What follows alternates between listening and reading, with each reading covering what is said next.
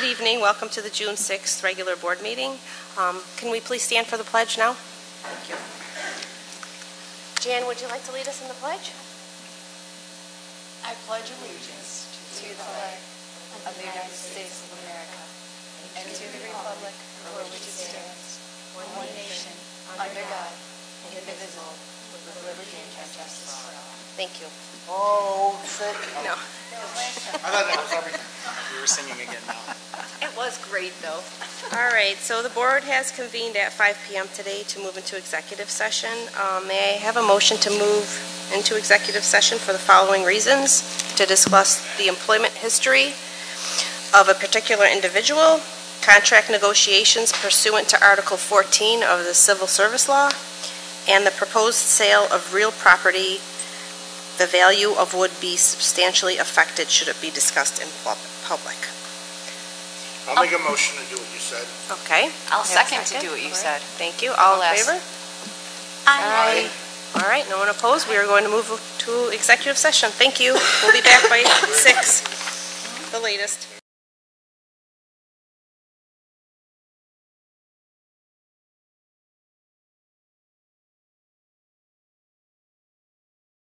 So we've already started our meeting and said the pledge, so I'd like to turn it over to Mr. Bystrak who will recognize our 2023 retirees. Absolutely.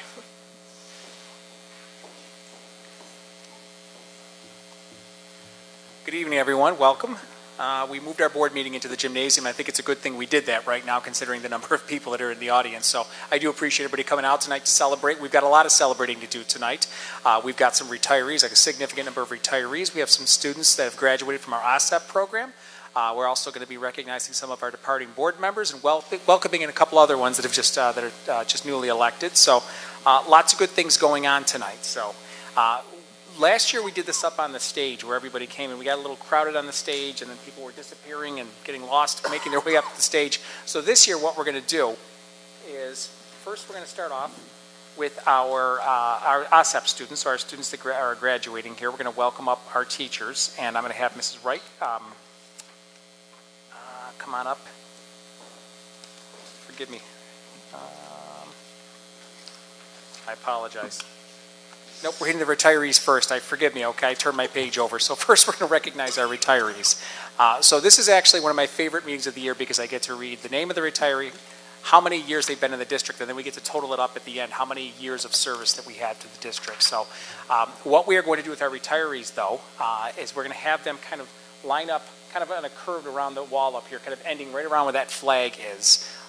Dr. Cervoni, could I impose upon you to come on up here and just kind of welcome them as they come on up over here? So when I call your name, if you're here, please come on up to the front here. We're going to get everybody, all retirees, all here together.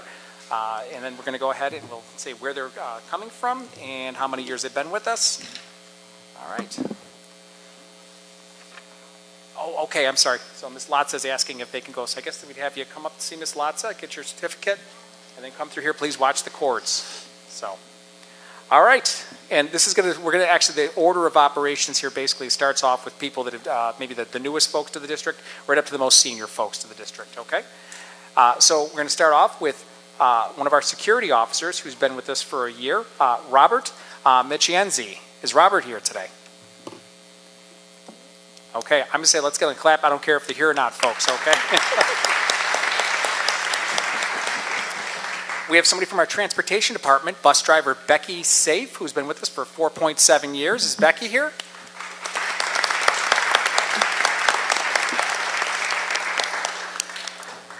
We have a teacher aide from West Senior, Sue Bodkin, who's been with us for 5.9 years. Is Sue here?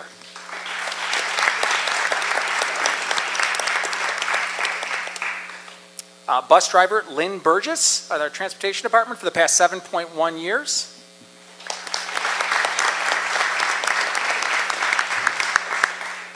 All right, we have a grounds worker, James Whalen Jr., 8.6 years.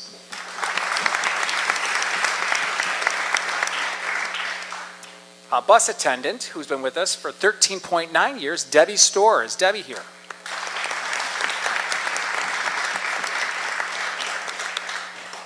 We have a clerk typist, Catherine McGuire, out of East Middle School, 14.7 years.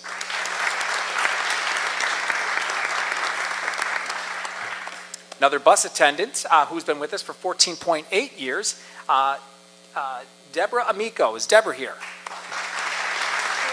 Come on up, Deborah. You can't just, if you're here, you're coming up.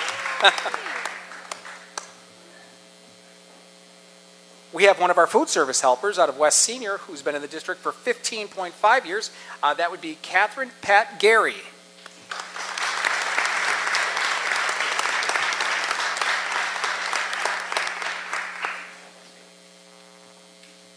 All right, we have another one of our school lunch monitors from Clinton Street Elementary, 15.6 years, Sue Syka. Is Sue here?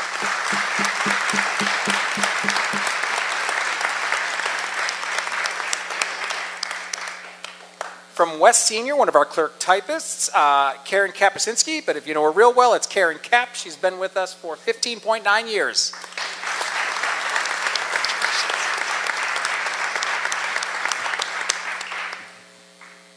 Kathy Ryan, a teacher aide here from West Elementary, 16.2 years.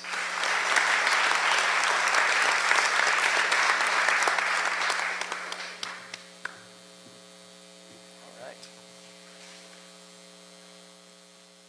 We have Karen Lester, a teacher from East Senior, 17.9 years.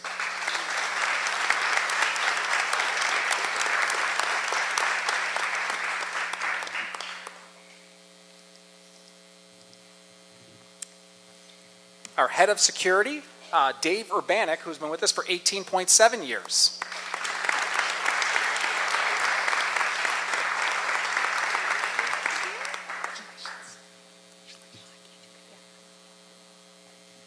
We have one of our clerk typists, Patricia Patty Hartman, who has been with us at district office for 18.8 years.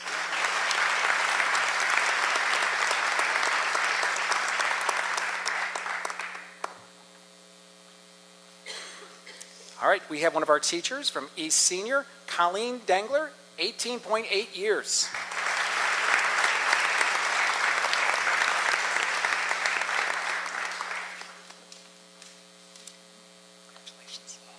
Another one of our teachers out of East Middle School, Nancy Blazak, for 20.6 years.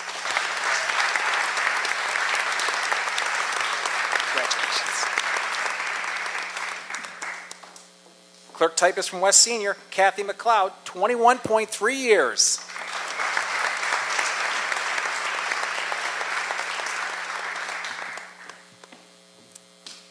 One of our bus attendants from the Transportation Department, Doria Schlager-Gretzler, for 22.9 years.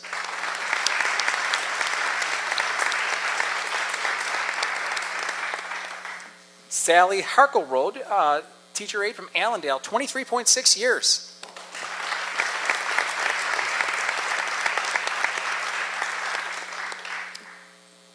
From West Senior, hall monitor Marlene DeZerba for 24.3 years.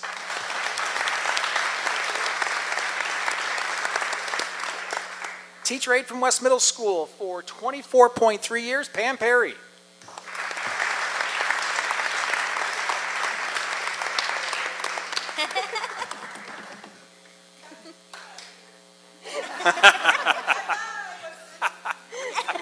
You know you're going to sit in a lawn chair on the first day of school over at West Middle School. Love you guys.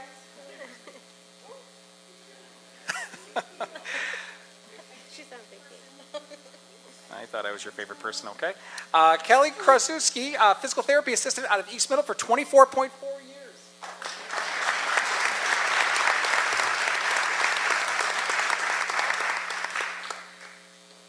We have our, one of our nurses and our nurse coordinator out of West Middle School, Linda Tebow, 24.9 years.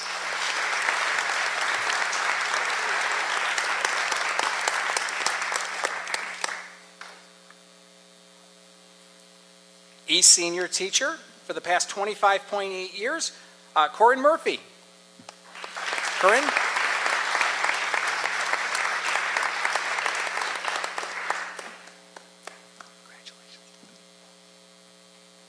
Rhonda Weisenberg, cleaner over at East Senior, 26.8 years.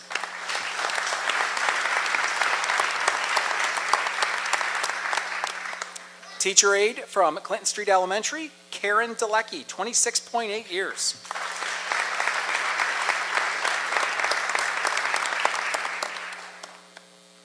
We have Maria Prentice, a speech teacher from Clinton Street Elementary, 26.8 years.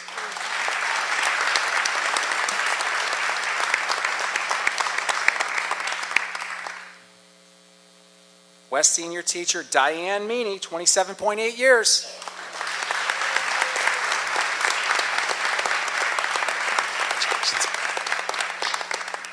Another teacher with the same last name, Tom Meany, West senior, 27.8 years.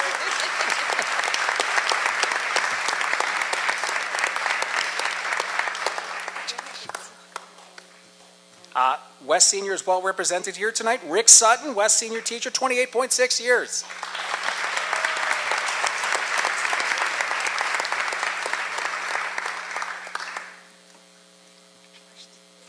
Karen Dubinsky, teacher out of Clinton Street Elementary, 28.8 years.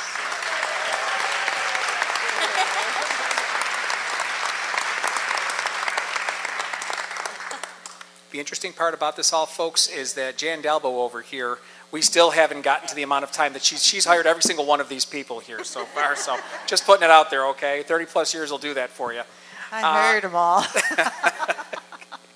Congratulations. We have Linda Banker, a teacher out of West Senior, 29.0 years.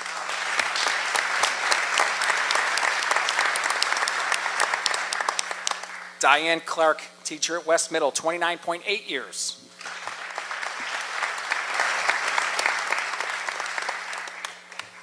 Janine Cole, a special ed teacher here at West Elementary, who may be at the Poetry Slam right now upstairs, but 29.8 years. She's upstairs scatting. Okay. Anne-Marie D'Agostino, teacher at East Senior, 30.8 years.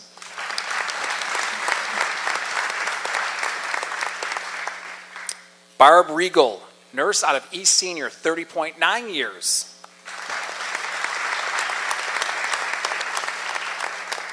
Patricia Gallagher, teacher out of Allendale, 31.8 years.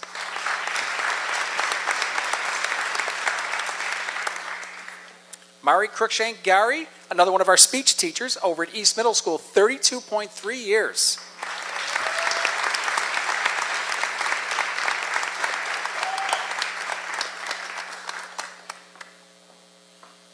Lori Jean Sokowiak, clerk typist out of East Middle School, 32.3 years.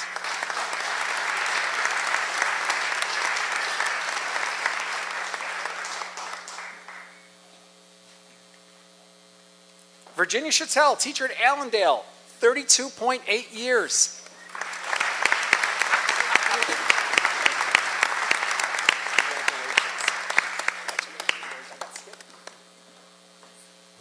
Inside joke, folks, but let's just say if you call us Snowdy, you get these, okay?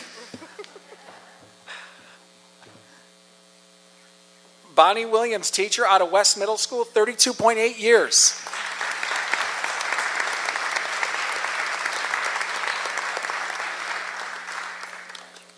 Dawn Volker, teacher at Winchester Potters, 32.8 years.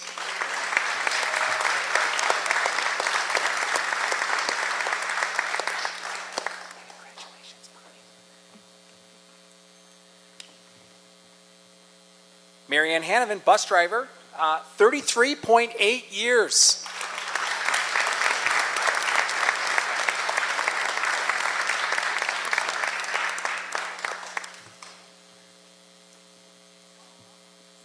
And finally, we have Donna Wilcox, a food service helper at Winchester Potters, 37.8 years.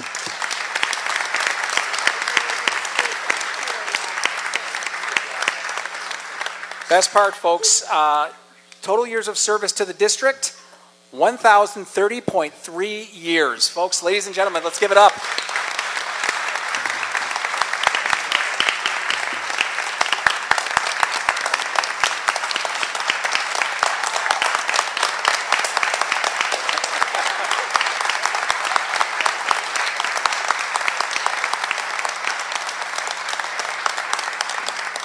We've got quite a bit of institutional knowledge and history right here, folks, and it can't be replaced. All I can say is we've brought on some new folks into the district over the past few years, and I can tell you that all of these folks sitting here right now have been good mentors to some of our the newer crop of teachers and school-related professionals that we have here at school. So thank you all for your many years of service and dedication to our students. Thank you. Thank you.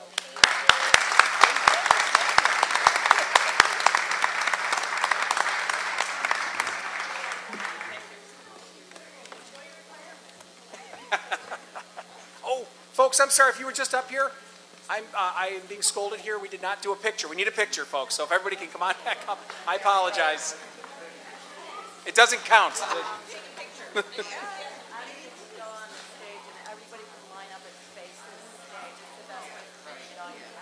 Okay.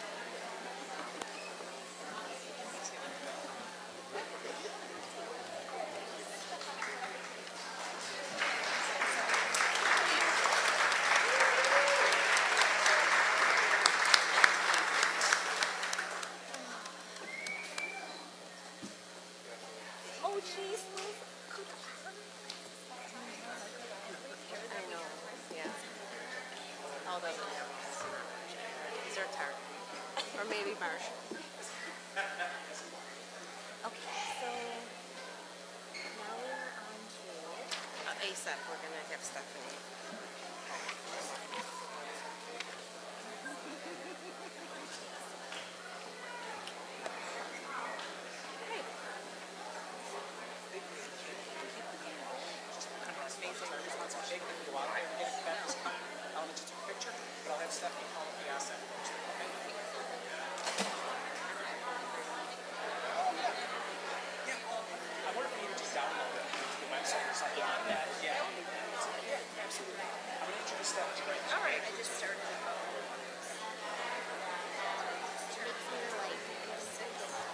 I know, I feel grateful that they gave all those years.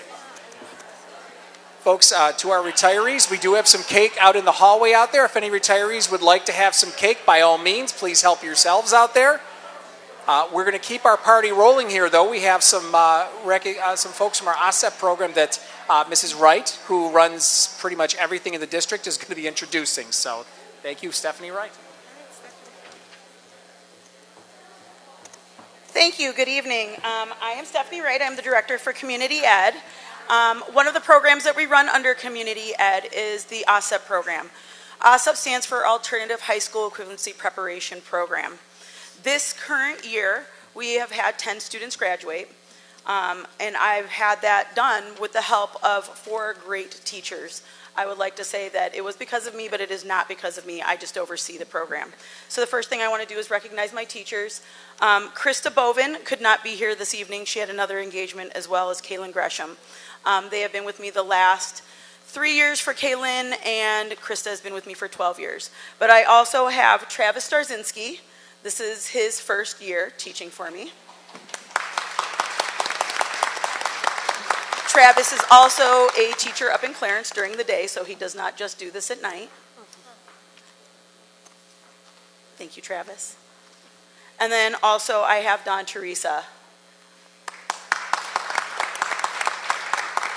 Don has been with me since November. He is also a teacher at Depew during the day. Out of our 10 students, I only have 2 here tonight. I will read all of their names, and I'll leave the 2 that are here to come up at the end. I have Ashaya Collins, who is a West grad. She will be going into culinary. I have Thaddeus Ector. He is an East grad. We have Marissa Ludwig. She is a West grad, and she actually is fostering a lot of kittens right now. That is her passion, is fostering animals, and she wants to get into animal therapy. I have Zachary Pikazinski, Alexis Pufal, who is working full-time for Niagara Produce, and I have Joseph Richter, Andrew, and John Waranecki as well. But tonight I have with me Timothy Covell. I would like Timothy Covell to come up, please.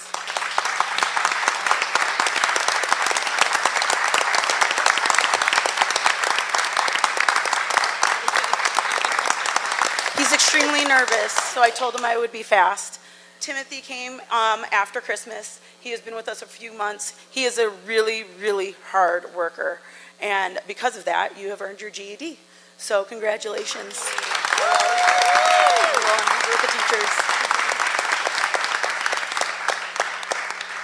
I also have Isabella Riggs here with me tonight. Isabella is from East. Come on up, sweetheart.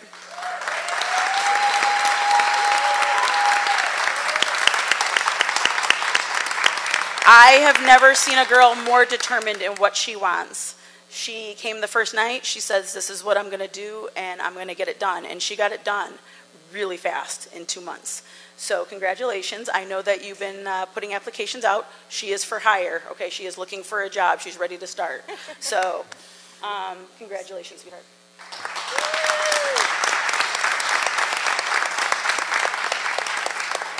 These are my 2023 grads. Thank you so much.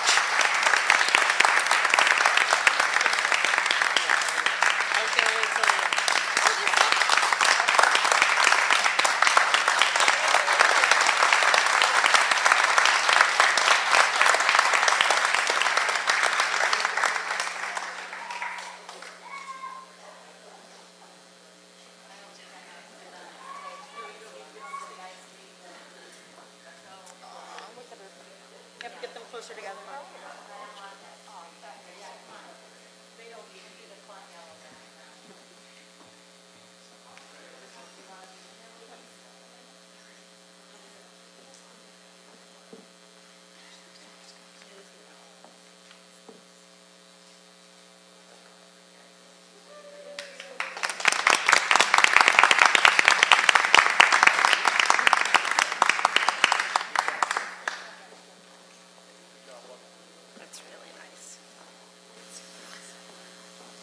Thank you, everyone. That was really sweet and emotional. Thank you all for coming. At this time, Mr. Bystrek, would you like to give us a superintendent's report? Sure. Thank you. I'll be brief, folks. I know there's a lot going on tonight. So first, again, just congratulations to our retirees and to our AHSEPP grads.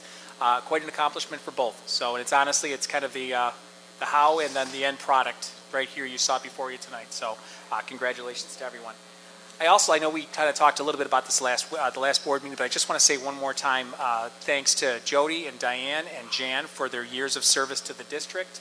We kind of did this twice, but I just have to say that, honestly, it's, in case you don't know this in the audience, folks, you don't get paid to be on a school board. You dedicate your time, you devote your, a lot of countless hours, more than you see that just here. There's quite a bit that goes into it. So just want to thank you all three of you. Diane couldn't be here right now, but all three for their service. And just again to welcome to Sarah and Laura and Trek, who also is doing other things right now too. Couldn't be here, but just to welcome to everybody for being here. So.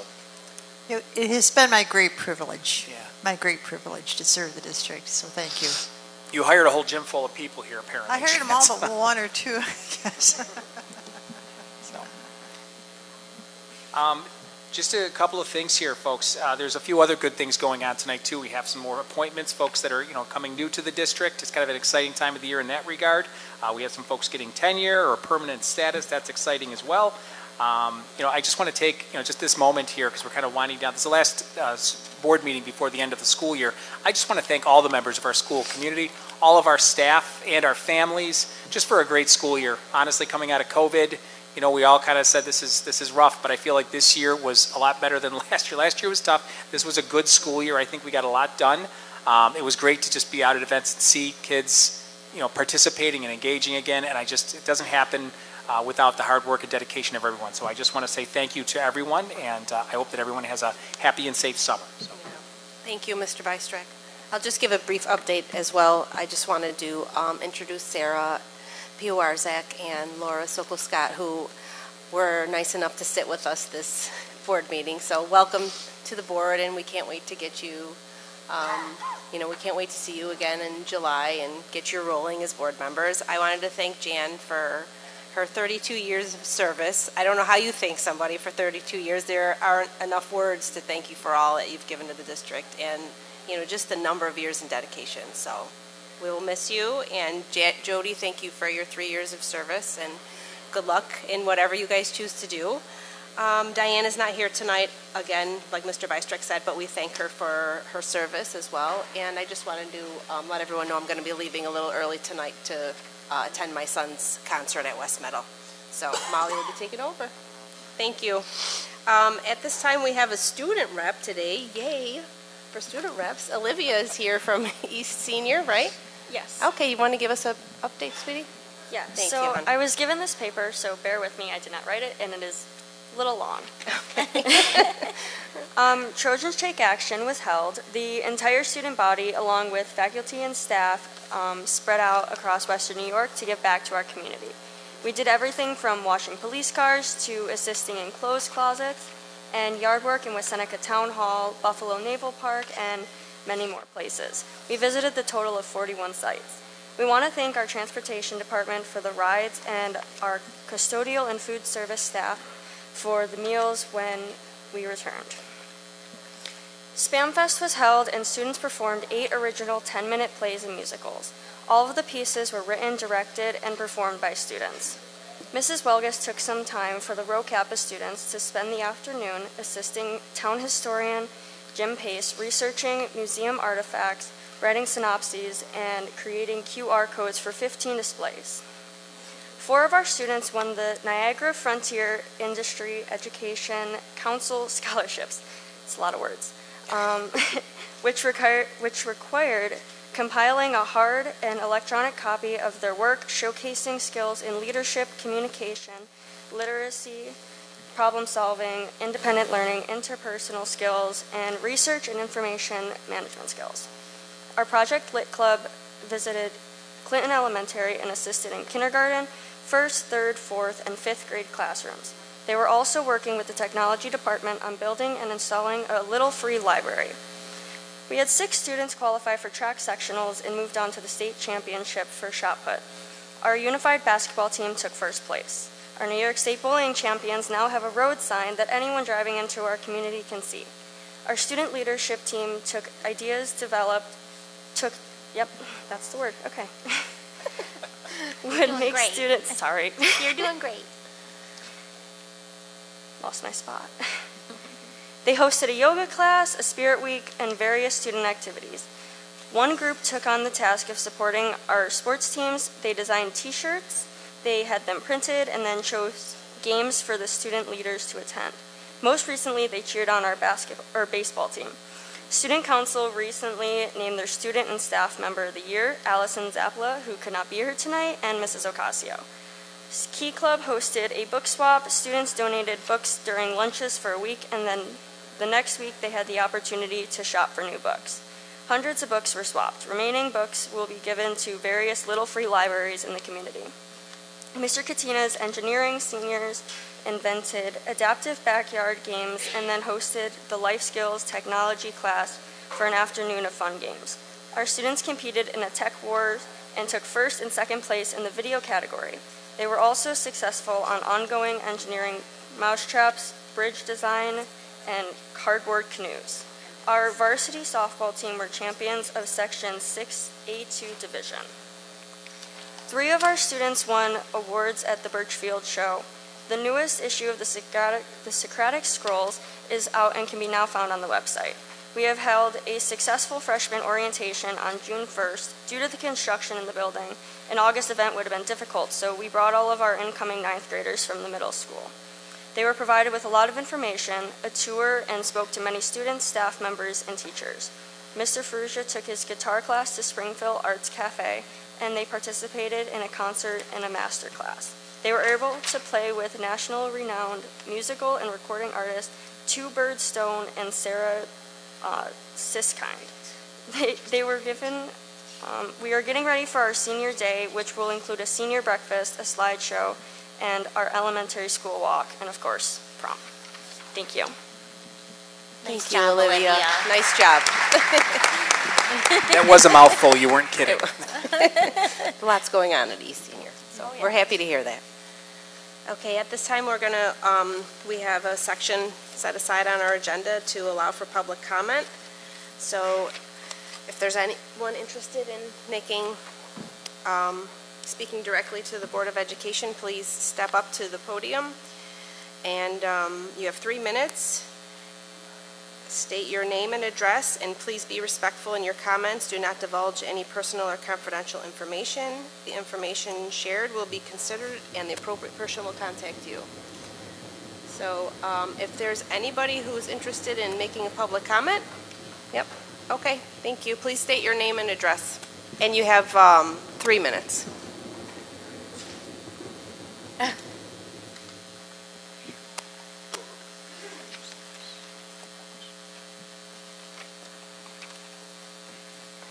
Hi, my name is Christopher Giratano. I'm a longtime West Seneca resident. I live on 42 West Cavalier Drive. I have 2 boys that both have been with East from day one since they were born. My son Dominic is a senior at East, and my son Dante is in 7th grade and plays modified baseball. The purpose of this, of me speaking today before you, is the need I feel for the kids for a baseball diamond at East on site. Currently, right now, they do not. They're one of the only schools in Western New York that does not have a baseball diamond on site. West does, and it does create a sense of perception of like bias in a way. You know, like why does West have it? You know, the superintendent's from West. You know, how come we don't have one? You know, that's like perception of like other parents and stuff like that. And I'm pretty involved in like sports and other activities and stuff like that. And that's kind of the stuff that I'm hearing. Other parents have come up in the past, but they have not like maybe a big following, I guess, you know. I've kind of heard this, and you know, my son's now playing 7th grade. He loves ball, plays travel ball too for numerous years since he was little, and it's something like a passion for him, and I see how passionate it is, you know, with his friends and stuff like that. Currently, the 2 areas that the schools play, so the modifying team plays right at Allendale currently right now. I'll be honest with you, the diamond is embarrassing compared to all the other diamonds that we're going to, whether it's Williamsville, Sweet Home. I mean, any school that we've played, we have definitely by far the worst diamond. And it's also like there's some safety concerns too, because there's like a lack of drainage. So there's like the outfield, sometimes it's not level. Our first half of the games were rained out, so we had to like we had to go like schedule the teams that we were playing home. We said, hey, can we play at your diamonds, for example? That's not just a good experience, not only for kids, but for parents that, you know, like myself, I came here right from work. You know, you have to, last minute when it rains and you have to change the game, you kind of have to restructure your whole schedule. Centennial is where the varsity team plays. That's that's a town park. It's not on site or anything like that. I'm not going to get into it, but I have like 5 different bullet points that are specific safety issues that have been brought to me by current or former coaches that are on that diamond. I mean, I'll give you an example. The field needs a 2-ton roller plus at as many unlevel spots in the outfield again. Which, again, like, my son enjoys baseball, but like, there should be like the safety hazard of it, you know? There's safety concerns from them playing at those 2 diamonds. The next thing, though, is like school pride. Like, the reason why kids do play sports is for pride. Currently, right now, like with them not having a diamond, like it creates a lack of feeling of school pride and being a part of something, you know? Like, it's nice to kind of walk. I played sports in high school way back when. You kind of walk out, you know, you play home, you know, it's exciting. Not to go somewhere else, they have to play. Imagine, like, if the basketball team, for example, had to play their games at the YMCA. How do you think, like, the basketball students and parents would feel? And then just like like by having a diamond on site, it's just like attraction of the sport, but it's like more students will want to play, will attract better coaches who can mold these young men, program will grow, and then I'm a firm believer that like playing sports teach a lot of skills in life. Like I work at the corporate office at M&T Bank. Like a lot of the stuff that I do and learn, like I learned through teamwork and building teams and culture, and I learned that through playing sports in my life. I don't know if I would want to play. Like if my high school didn't have a diamond on site, like I'm not sure if I would want to play for that school. So it's just kind of a shame, and I've heard that for the last couple of years, other parents have brought this up. So I think like now's the time to not reconsider this, come up with a plan. And that's what we're kind of looking for. Thank you. Thank you. I didn't. I should. Can you help me?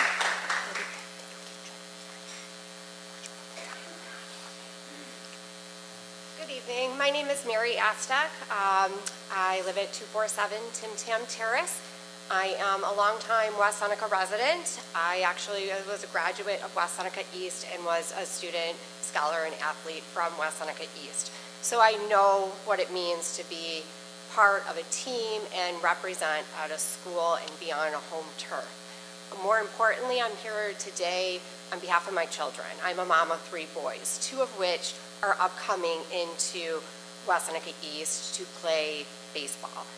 My son is a 6th grader going into 7th grade, hoping to play baseball for West Seneca and represent for the district next year.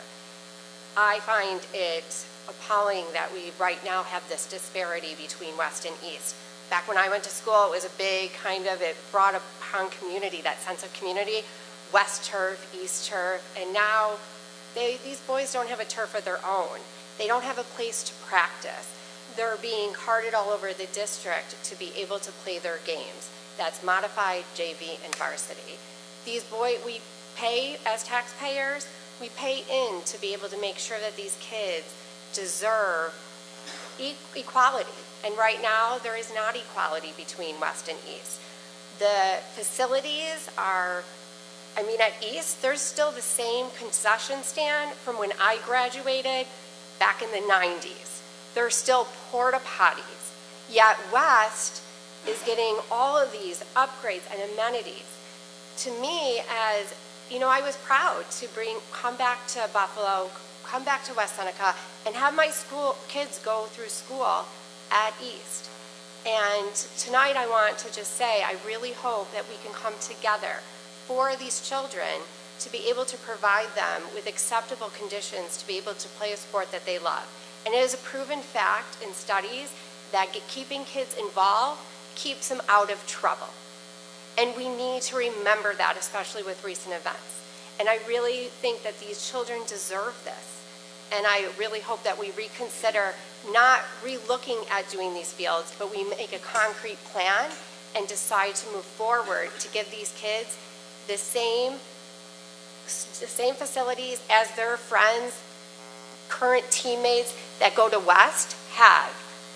And that's my story for tonight. I'll keep it short and simple, but I really hope that we can do this for our boys. They do deserve it. Thank you. Thank you.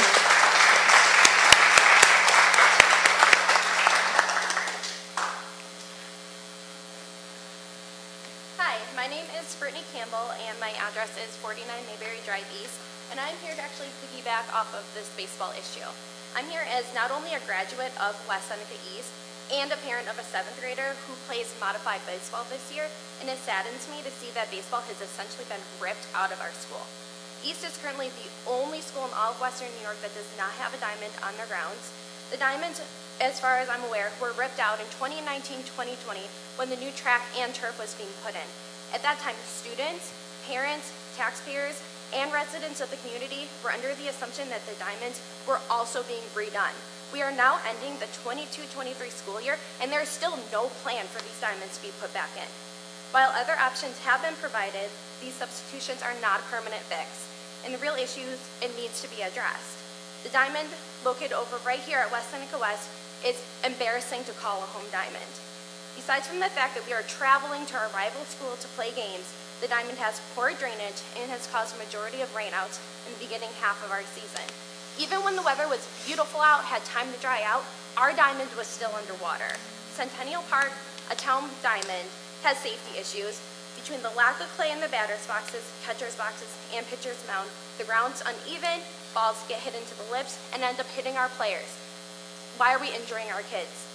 We are now showing not only our kids, but the kids who come to play at our diamonds, that East thinks of baseball as a second-hand sport. Our board and our school does not seem to care about this sport or the kids' safety. By putting a diamond in the school, the children get to feel that sense of pride and spirit playing for their school at their home base, as well as being the face of their school. That feeling of playing at home cannot be replicated at the town park or at your rival's diamond. The sense of pride is what school sports are about. We don't tell the football team, hey, go play your football game at the town park. Can you imagine what the uproar would be if we were to say that? Playing sports is more than just the competition. The kids learn teamwork and life skills that they will carry with them for eternity. Sports help to mold these children into the adults that they will be one day. A home diamond will not only benefit the kids who currently play, but the kids coming into the school district and help grow the sport within our school. It's time to stop treating the baseball players like baseball is a second-hand sport to the school, and time to start taking it seriously. And the first step is to give these kids their diamonds back. It's been way too long that these diamonds have been ripped out and gone. So I think what all of us parents are looking for tonight is a plan, something with dates, something that we can go home and tell our kids, you love baseball, this is your passion, you are gonna play in your school, for your school. And that's all I've got. Thank you. Thank you.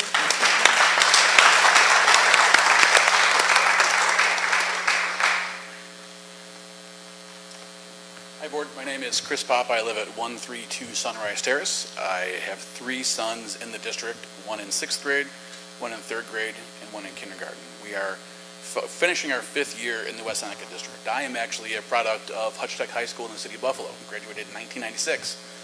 I mention that because city schools do not have home diamonds. I'm here for baseball, obviously, wearing my Hamburg Dogs regalia, still in baseball hangover mode. When I played for Hutch High School, we did not have a home baseball diamond. Our diamond was Diamond 2 Delaware Park. I was able to play baseball in college. I played at Buffalo State College. I missed the time when it was Division III. It was club sport. When I went there, and our home diamond was Sheridan Drive Park number 2. Here we are 29 years later as a resident of West Seneca in a fantastic school district. I'm very proud of the education that my children receive within this district. But as my 6th grade son now moves into 7th grade next year and advances from being a student to a student athlete, my expectation is the district in which I own a home in and pay taxes in represents the same level of effort towards the sport that my sons appreciate and I love and grew up coaching and playing as the school district does. I want the district to match my level of enthusiasm. Between my son here, who just won a tournament, Battle of the Falls, beat the best teams in Western New York at 11U, he's going to play 65 games this year and have 100 practices. His younger brother is not here because he's at practice right now for his travel team. He's going to play 45 games plus 20 house games and 35 practices. I have a T-ball kid. Take it for what it's worth. But my expectation, when we moved into West Seneca 5 years ago, we had the expectation and knowledge that there was a complex being built to include football, track, soccer, baseball, softball, lacrosse, and that has not been completed. I just challenge the board to meet the expectations that new homeowners like myself and taxpayers like myself that love and support this game, not just baseball, softball as well, will match our level of enthusiasm for the sport. Thank you. Thank you.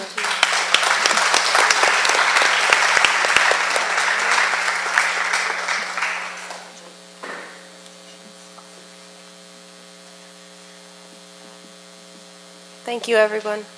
All right, Mr. Bystrecht and I spoke about this. We were thinking to move on to approving personnel and then have the presentations afterward because we have a few people here who are waiting to be approved. So if you all don't mind, I'm just going to move on to the consent agenda and then move back to presentations. Okay with everyone? Okay. So we are going to skip number 6 on the agenda just momentarily. This will be very quick to our presenters. And I'm going to move on to number 7, which is the consent agenda. So may I have a motion to approve the consent agenda, which includes agenda items 7 through 11? I'll make a motion. All right, Molly makes a motion. I'll second. Jan seconds. There's no discussion on consent agenda items, so we will vote. All in favor? Aye. Any opposed? Nope. Okay, passes unanimously. Thank you. I'm going to actually turn it over to Dr. Cervoni or Mr. Bystrecht to introduce our... Sure. So I know we do have a couple of folks whose names are on this part of the agenda. I wanted to start off just by, actually Mrs. Fowler's around. I know you were going to pop up here, but just wanted to recognize one of our folks here. Ms. Joelle Burke is one of our new directors of special education. I'm going to introduce Jackie Fowler, our assistant superintendent for exceptional education. Joelle's here with her family, whom we're going to ask to introduce in a moment here. But Jackie, would you like to take a moment? Sure. I'd like to welcome Joelle. Joelle Burke is currently coming to us from many years of experience as a special education teacher, special education administrator, special education VESID coordinator, as well as some other administrative positions, one being an elementary principal. We'd like to welcome Joelle. Joelle is a West Senior graduate just a few years ago and is coming back to join our special education and our student services team. We look forward to working with Joelle, and I understand you are looking forward to focusing at the elementary level as well. So welcome, Joelle. Happy to have you. Looking forward to what we can do for our special education programs and services. I understand you brought some folks with you. Yeah. First, I just want to take this opportunity to thank the interview committee as well as the Board of Education for this appointment. I started my career here in 1985 in West Seneca schools. I am so pleased to be able to share my passion here with our community. So I brought my husband and my 5 children. I'm sorry, and my wonderful mother, who is also here. Welcome, Joelle. Thank you. Welcome, Joelle. Welcome. Welcome. Thank you. Very sweet. Now, I know we also had Dr. Merkel receive tenure this evening. Dr. Merkel, do you want to just stand for a moment? Congratulations.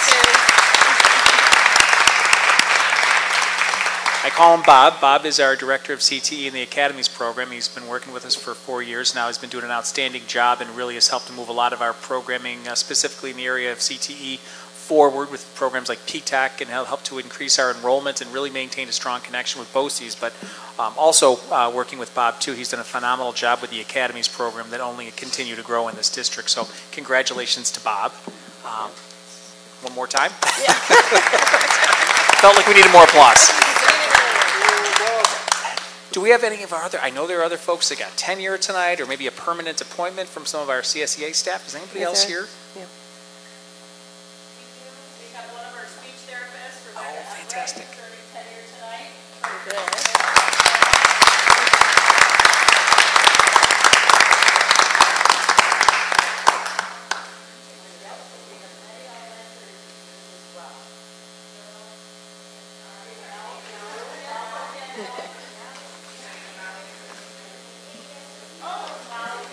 No. Oh.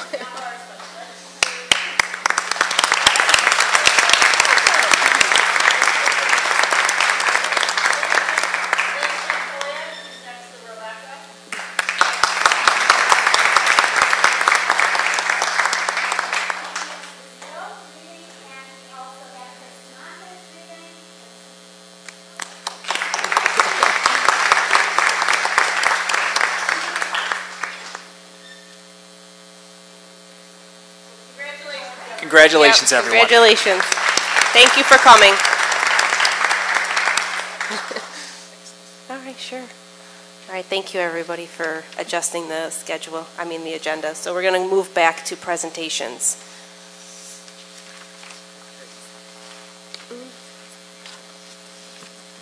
All right, looks like first up, we have Young and Wright for a capital improvement project presentation.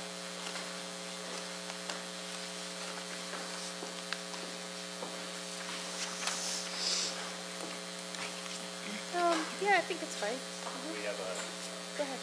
Sure. You need a clicky thing. Rick, do you have the presentation? Yeah, they have a PowerPoint. There we go. That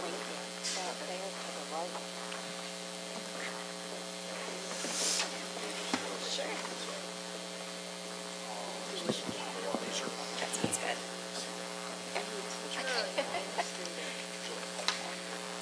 I'll go see if he has a clicker. Molly's going to get some cake.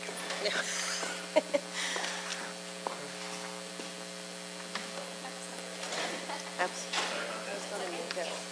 I was going to have a little.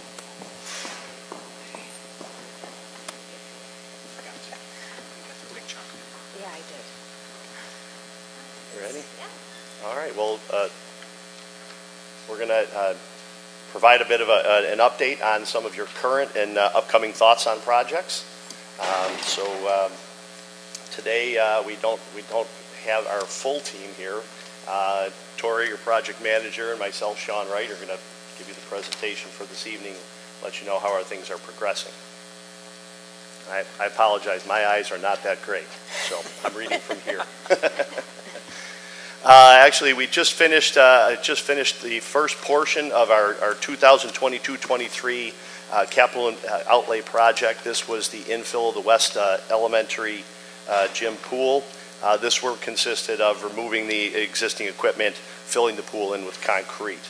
That work was completed as scheduled before the end of June, and that was a $100,000 capital outlay project. The upcoming capital outlay project, which we're anticipating construction by the end of 2024, will be to provide all of the finishes to make this a more usable space. So those plans are in the works right now. We'll be reviewing that with the district, submitting it to the State Education Department, and much like this project, probably anticipate construction starting early spring of 2024. Just a quick update on the Smart Schools project. The installment of this one is wrapping up. We're just working on final punch list items with the contractors and closeout documents, so that one should be done shortly here. And then diving into the capital improvement project, Sean's going to review Phase 1B. As you're probably all well aware, the concession building has now been in use since about the end of April. The contractors managed to get it open in time for a large track meet that was taking place out there. We're in the period right now that we call the punch list. The contractor has a list of deficient items that need to be repaired or replaced. And in addition, we're still waiting for the sliding gate to arrive so that can be installed, and then getting solder grass in place, along with a little bit of concrete repair out there. So for the most part, that work is wrapped up. We anticipate that all of that should be done by the end of July, with the exception of the gate, which we know has been on back order, and we're expecting that the first couple of weeks of July. So that should wrap that one up. Moving into our Phase 2 project, all of the work at West Middle School has been completed and is under punch list right now. We're working with those contractors to get that building wrapped up by the end of the month of June, and so far that seems to be on schedule to allow for that. Work at West East Middle School has been taking place. Canopy work has started. The work inside is taking place over the course of this summer, and we're anticipated to have this project closed out by the fall of 2023. Phase 3 of the capital improvement project takes place at the high schools. So at West Senior, you have your science room renovations, intruder hardware, secure entries, that type of work. At East Senior, you have very similar type of work. We're renovating the science rooms. We're also renovating the art rooms, music rooms, and main office to create a secure vestibule. So as you can see by these pictures here, construction is well underway, and we'll continue on at East Senior, and then the crews will move to West Senior. Overall construction for this phase will wrap up by December of 2024. The first part of phase 4 is the elementary school roofs, and we pulled this scope out to be its own separate project for phase 4, so that way we could expedite the design and SED approval, so that way construction could take place this summer, just to kind of speed things up a bit. The remaining phase 4 scope takes place at the elementary schools. We're renovating all the entries to create them to be a secure entrance, replacing some exterior doors, intruder hardware upgrades, and some drinking fountain upgrades as well. So overall, phase 4 will be completed by the end of December of 2025. So this shows an overall schedule for all those projects that we just went over. That red dotted line, you can kind of see where we're at now. So you can see we still have a couple more summers of heavy construction going on for the capital improvement project. Do you guys have any questions about that project? Don't forget, I've been waiting for that cup of coffee when it's all finished at West. All right, I'll hand deliver it. You promised way back in... I have a question. Will we have secure entrances at all buildings at the end of phase 4? Yes, the high schools, middle schools, and all the elementary schools will have secure entrances. Okay. Yep. Was that December 2025 or 2024? 2025. Okay. Yeah. We're getting there. Yeah, thank you. Yep. Okay. Anything else? So that will complete all of the last capital improvement project? Yes. Okay. Yep. Okay. And the capital overlay, that's something that's a yearly? Yep, those, Yearly, we use 2 $100,000 years. project. Yep. And we use 2 of those one to fill the pool, the other to finish it? Yes. Okay. Yep. So last fall, the district formed the facilities committee, and we've been meeting with them to go over building improvement scope based on your building condition survey and other various improvements that the district would like to prioritize. And as we were going through all these scope items, some essential things kept popping out that the district would really like to address sooner rather than later. So we kind of bumped these into 2 groups. The essential scope items, these are like your BCS items that you want to take care of right away, and some enhancement scope items that aren't necessarily BCS related, but still is a priority for the district to address sooner rather than later. So we're going to kind of go through those with you just to give you guys an update. So at the high schools, some essential scope that was outlined was the roof replacement at both the high schools, reworking the site circulation at West Senior. And when I say site circulation, I mean like the bus loop layout, student parking, staff parking, just reworking that to make that a safer environment. And then some enhancement scope items was auditorium upgrades, which would be stage and lighting, sound and lighting and stage rigging, and then the baseball, softball fields at East Senior. At the middle school, some enhancement scope would be the auditoriums as well. Elementary school, some essential scope would be Northwood Elementary's roof. So if this roof was addressed and the 2 high schools that we just talked about, that would take all of the roofs at the district would be under warranty. So that would put you guys in a really good spot roof-wise for a while.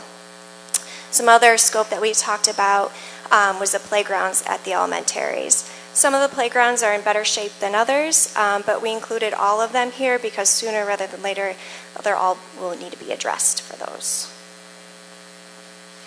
All right. So to give you guys an idea of what that scope looks like from a budget standpoint, so you could kind of see where you would be from a referendum amount, we just put together some preliminary budgets for this. It's kind of hard to read from back here, but the roof scope would be about $14 million. Parking lot, we're still working on some preliminary sketches, so we don't have an estimate for that yet. And then the enhancement scope, the total for the playgrounds is about $4.5 million. The auditorium upgrades, I believe that says 6.8. It's hard to read. And then there's two different options for the baseball turf. Or baseball, softball field options. The turf option would be about $10 million. If we went to a grass option, that would be about $3 million. So we kind of broke it up this way, so that way you guys could start to see from a big picture point of view how you want to build your next project. You know, it might make sense to do those roofs right away, but then you can start to look at these enhancement scope items to see what you deem as a priority to really put into your next capital improvement project. And then just to give you an idea of a timeline point of view, if you wanted to potentially do a vote this December, this kind of outlines how you get to that point. So there are certain deadlines that you would have to meet to figure out the scope and schedule in order to get everything in place to have that vote in December. And then we also talked about multiple other things at the facilities committee meeting. There were some big ticket items that are a priority for the district as well, such as maybe air conditioning the buildings, UPK space, general classroom upgrades. Those scope items we can still continue to discuss and prioritize and help you plan for those scope items for a future vote that would be further down the line. And then just a summary of the BCS scope. There's lots of BCS items to pull from for our projects as well. Did you guys have any questions about that? That was a lot of information. Yes, I have a question. Yeah. Can you tell me which playgrounds are in need of, the most dire need of repair? I can Do go you know back by to building? I don't know by building off the top of my head. I could probably jump in on that a little bit. So right now, Northwood and Winchester Potters are probably the two that are most in need of repair. Allendale and Westell are in pretty decent shape, and so is Clinton Street right now. So. Okay, thank you. My next question is if we did not go with a December vote and instead went with June, what would be the difference in timeline? Like, how would that affect your timeline? Sure. Yeah. It would essentially push things out another 6 months. Mm-hmm. So after you have your vote, then we would start the design work, which takes a little bit of time, and then you have to put that design work into state education, which takes some time for approvals too. So it would just delay it another 6 months. Okay. So how construction delay? Yeah. Okay. Oh, yeah. All right. The timing of it, though, because it has to go to the state education department, may change the time of year that you're able to bid the project, and then when the next summer will be for you to perform the work. So that may be a factor. So you've got 6 months changing in the design period, but then it kind of depends on how many summers you lose before you can go to construction and get the actual work put in place. As you can kind of see with our current project, you know, once it votes, it takes a number of years in order to get the work completed. So. Right. Okay, I have one more question. So, priority lists from buildings. Can the board see those per building? Like, what would, be the priorities from each building? Maybe Mr. Bystrach can, by what are our principals asking for basically per each building? What is their number one priority? Health and safety would be number one for me, but what is it for them? I would just like to know. Can you go back to the slide? Yeah. We talked at the very end. Oh, yeah. So in the committee meetings that we've been holding since last fall, these are the items that seem to keep coming to the top of the list.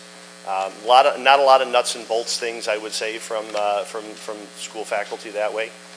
More having to do with the actual educational spaces, the educational climate, general classroom updates, libraries, air conditioning, auditoriums, restrooms, things like that were a lot of things. So you're seeing a lot of things that go, I would say, beyond the building condition survey and more into their experience in using these buildings and many of the spaces that are either, very dated or just very in need of repair. Right. Okay, thank you. Does anyone have anything else? Yeah, I have a couple of different comments. I don't know if they're questions. I can't see how Allendale Elementary is even on this list for a playground and has a brand new playground. I know that there are needs at Clinton and Northwood. I don't believe there's a need for a new playground at West Elementary. Maybe Winpot needs, but the topic of equity came up before, and I don't think it always needs to be, well, if they get this, we get that. What we need to do is look at it from a larger perspective, is what is needed in our community. When the decision was made to build identical tracks and football fields at East and West, I think it was one of the worst decisions that was made in my time here in West Seneca. Because they don't both need the same thing. What we needed was one complex that included track and field and football and softball and baseball. That all could have happened at East. And you may have had people that came and said, well, why doesn't West have that? Because we don't need both of them. But we definitely need one that offers everything. As a district, we're still going through a redistricting process, which is going to very possibly lead to reconfiguration of who's attending school and what buildings. There's a lot that needs to be discussed before we just say, well, let's give 1.7 to each school for their theater and their stage. Let's give everybody 850,000 for a playground. Those two numbers right there equal the turf option between the theater and the playground work. That equals 11.3, which would cover the turf over at East, which is necessary. We've just heard it. There's nothing there. They have nothing. They don't need a new one. They just need something.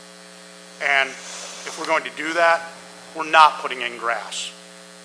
We're not putting in grass, a grass field, brand new. You have Orchard Park ripping out one of the nicest diamonds in the area and replacing it with turf. Clarence has a dirt diamond that sits next to a brand new turf diamond that's better than anything we have in West Seneca. So we need to start looking at a larger thing, not an east side and a west side window. We need to look at the community as a whole, what the whole needs. So, no, those aren't questions, those are comments. Any other board members have anything they want to share? Thank you for your comments. I just want to make two clarification, comments on this. Just the facilities committee is not done meeting, right? This is a proposal of things to consider. I think at one point you said all the playgrounds are on there because they eventually will need to be replaced. So we're not necessarily talking about replacing them all this year or this type of thing. Am I getting? Because I wasn't part of all the meetings, so I just want to make sure I got it. This is more of like a whole, hey, these are some things you guys might want to consider. I don't know the process after this. I was not involved in the previous process. Do we meet more? Yeah. Does the board talk about it? Does it, like, how, what is the process? Right now. Yeah, you're exactly right, Ed. The board, the facilities committee really just comes up with, helps to sort of vet some ideas, but ultimately the board, through conversations like this and through Vince's comments and Liz, ultimately the board makes the decision what projects they want to do. And to your other point about the playgrounds, no, you can target specific playgrounds that might be needier than others. You don't have to go for all or nothing. So, okay. So I just want to clarify that just someone might be looking at this in the audience. It doesn't mean we're doing it. Right. Doesn't mean we're not doing it. But I was not part of the process. How many years ago did this start? 6, 7, 8, 10 years ago? Yeah, that was like 2007. I was not part of that, so I'm unfamiliar with it, and I would be willing to bet that there's no board members here or at the next meeting that we're going to be part of it because our esteemed Jan is leaving us, and you may have been part of it, but we're all going to be new to this. So the process is, there's a lot more work involved in figuring it out. Like I cautiously agree with Vince. I would prefer turf. Again, I saw Liz's eyes fall out of her head. That stuff we got to debate and look at the positives and the negatives. But that's something we will be doing. I think we should probably schedule a work session. Okay. That's probably the best way to do it. I would love it because, because then we can bring everybody in the room together. And I like the idea of a potential vote in December. I think these are priorities that need to be addressed, and we need to prioritize things that, there are big ticket items on here that I see as priorities when we're talking about quality of life inside of our schools. The roofs are a no-brainer. It has to be done. So we have to get to that. And I think we need to hash this out sooner than later so that we can get to that December vote. I just feel like we've gone through a year, and here we are, we're still saying, well, these aren't a list. So if we're not doing them, why aren't they on a list? July work session? Yeah, let's August? make something happen. Not having work sessions was horrible for this particular year. Nothing like that. We got the cash out like that. So. Thank you. The second part of my comment, I just want to clarify, a 6-month delay in the vote could equal a year to a year and a half delay in construction. I just want to be clear on that, just because I'm in favor of moving forward sooner than later, but it's not a 6-month delay. It could create a year to a year and a half delay. Am I mistaken because of the seasons? No, yeah, you're correct in saying that, and I think that if there is these are the kind of things that we can help provide. We've shown you what a December vote looks like. We'd be happy to put together the same thing for, say, a June vote, so you can kind of see how it affects your schedule. Thank you. Getting those things in place. Yeah. Thank you. That would be great. Yeah, I work session appreciate would be that. great, Liz. Thank you. You're welcome. If we can get everybody in July. July's a busy month. All right. Thank you very much. What else are we doing? All right. Well, thank you very much for your time. Thank you very much. All right. So we have another presentation.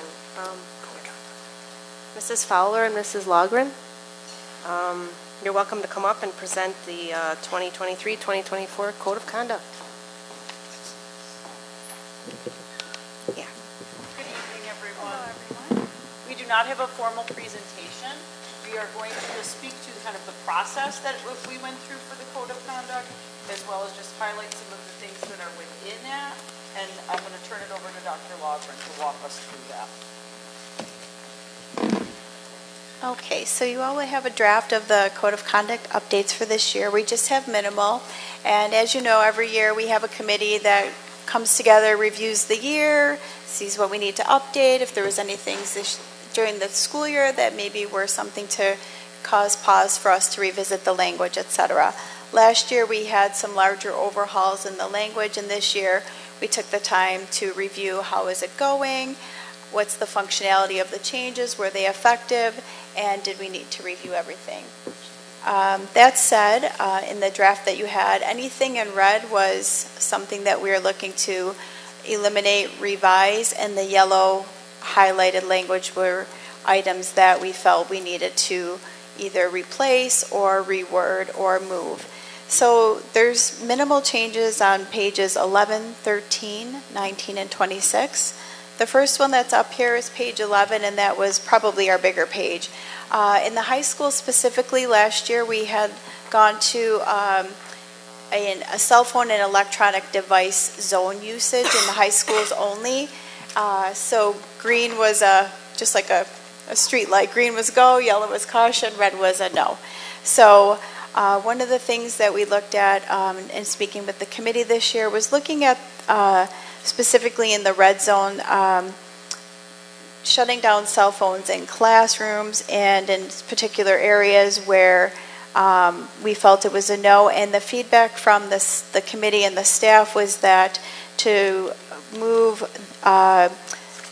classroom time up into yellow as a cautionary so that it would create more flexibility for the teachers to utilize cell phones as need be, or also to like study halls or areas where it wouldn't just be an automatic green light, but it would be that the staff had permission to give the green light, and that's why we put in there, and in classrooms during instructional times unless permission is granted by a staff member.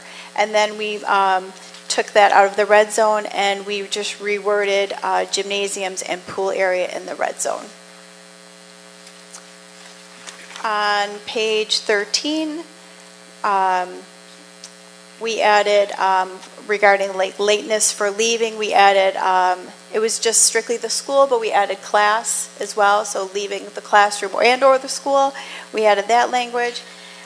We felt that it was important to eliminate number 9, which was wearing of coats or jackets during the school day, which oftentimes, you know, it gets cold. Sometimes kids like to keep their jacket on. Some of these hoodies look like jackets, and so we felt like that was kind of an outdated piece of language in there, and we felt it was important to eliminate that.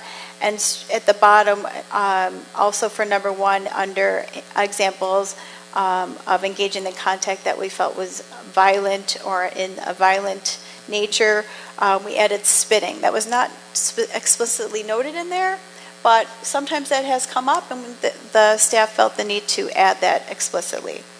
On page 19, in regards to any long-term suspensions from school, the third paragraph down, you'll see we had in there that there was the right to appeal for 10 days, and that was actually changed to 30 days, which was guidance and language that was recommended by legal teams for all districts.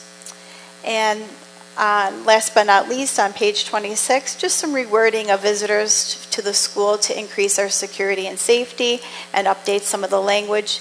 At the bottom, under visitors to school, number 4, it's prior language was parents and citizens. We changed it to parents, guardians, and other visitors. We changed who wish to visit the school in general versus observe a classroom. And we added obtain explicit permission from the building administrator prior to any visitation, so that permission is granted by building principals. They know who's coming in, there's a time, there's a schedule, and that creates a lot more security and safety for our schools. So those were the changes for this year. Again, like I said, very minimal. It seems like the changes we made last year are working well for everyone at this time. And like I said, we do revisit this every single year with a committee representative of all the districts, including upper administrators as well. Mr. Bystruck was there, Mrs. Fowler. We had student representatives, teacher representatives, and we have a dialogue and just talk about what really works and what's not working. Any questions? It's important. Student voice is important. Okay. Well, thank you so much. Thank you. Okay, so bear with me.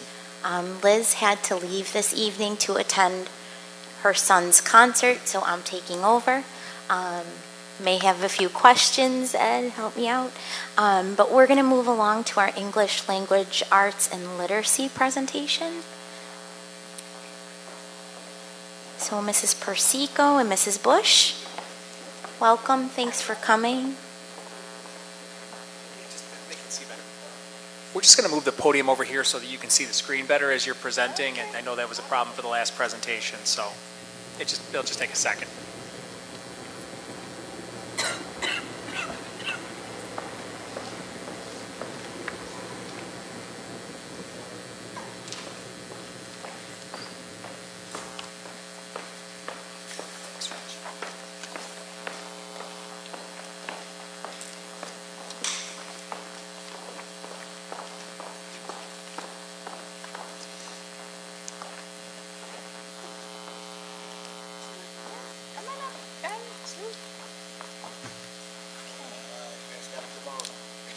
Good evening, everyone. Okay, is this working? I think so, yes. So tonight we want to provide a brief presentation for the group regarding what's been a busy year in English language arts across the district. And we have 2 significant steps forward that we are proposing this evening. And the first is an improvement to the overall universal screening process that we have here in the district.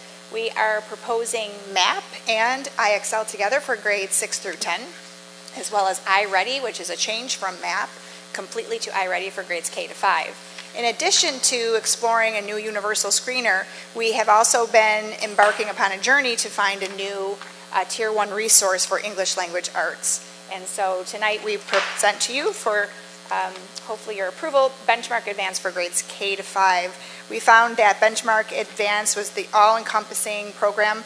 It has students as active learners and collaborators in their own journeys with English language arts, culturally responsive as well, included assessment piece. And so we will speak to you in greater detail on each of these two things over the next several minutes. So we found that IXL was really a missing piece for the MAP component, especially at the secondary level. We do administer MAP, as you know, 3 times a year, at the beginning of the year, middle of the year, and then end of the year as benchmarks. It does provide the teachers with student performance data, but what it lacks is those next steps. So you have the posts for the fence, but you don't have the rungs in between. And really adding that piece of IXL really helps to give us the skill practice that the students need to improve their performance. So MAP and IXL systems do talk to one another. They provide the answers to the now what. So you would give a MAP assessment and a teacher would have the results, but then what do you do with that? So IXL really helps to lend itself to what are the skills, what do we do now? And those can be assigned by the teacher or self-selected by the student. And then brief tips and videos help the students to stay on track. So Robin, I don't know if you want to chime in a little bit here as our middle school teacher who piloted IXL. So I'm a math teacher, just let that be known to all, but We're doing this for both ELA and math. what I really liked about IXL is that it's not just for one content, it's for English, math, science, social studies, and foreign language. So, It's okay. They might not be able to hear you. So we enjoyed that it was all of those contents, but one of our favorite things about IXL is that once the kids take their MAP test, all of their scores can be inputted and they get an individualized New York State personal plan. So any student that takes a MAP test, as soon as their scores are inputted, they can go to their own personal plan and see where their weaknesses were, and they can work on those at their own pace or as a teacher-directed pace. And it was, as Carmen said, it was the missing piece that we had. We had all the information from MAP, but we didn't have anywhere to go with it. So this was the hugest piece for us, is to know that they could get a personal plan. But our teachers are using it too, and they're taking certain pieces of information that they may need a little bit more standardized test practice with, or kids just need their own independent work to do on a particular concept, and we can direct them to that area. And they do self-select, and they actually like it. Any questions about IXL? Oh, yeah, so we looked at iReady as well, and we discovered that iReady is definitely more based toward the elementary level. The assignments that are given are elementary level, and students don't have a choice, and teachers don't actually have a choice in what the kids are working on. It's all based on the testing that they do. Whereas if they take the MAP test, and we have IXL, we can go ahead and assign tasks no matter what concept. There's so many concepts. We can assign that task as we see it, or what we're seeing in class, we can assign that. And it's practice, and they have a video option, but they don't have to watch the video. If they need a little bit of practice, they can watch the video on that question. Or if they get something incorrect, there's a whole series of information that tells them exactly what they needed to do and what they should have done, and then IXL works along with MAP, and it takes them to the next level when they're ready, or it pushes them back a level when they need to. Anything else? All right. So in regards to our elementary screener, we are moving full scale, or proposing to move full scale to the iReady for grades K to 5. It really was an all-in-one program that the teachers felt really met the needs, as well as our students. We surveyed the students who were involved in the pilot, and the feedback was overwhelmingly positive. Students really liked it, as did the teachers. So the iReady is both, right? It's the universal screener and the skills practice, and it's also intervention. This, like MAP, is administered 3 times a year. It provides our student performance data along with those next steps for instruction. It gives lesson plans and resources for the next steps, both in print and digital formats. It has a path for each student based on their need. That's a digital path. It provides a variety of skill practice through gaming, so that is really an attracting component of the program for the kids. Really like that gaming structure. And the groups students according to need. So a teacher can essentially look at the results of the assessment and group kids based on like need to further their learning. It provides teachers and students with tips, videos, and then we have lessons for the reteaching and intervention component as well. And I think that based on discussions with teachers and students who have been involved with the pilot, as well as their building administrators and students, it's super user-friendly. It's very intuitive. It did not have a very big learning curve. I think our teachers who are here can corroborate that. So I'm just going to ask Jen, if you wouldn't mind, just talking a little bit about iReady and your experience with that.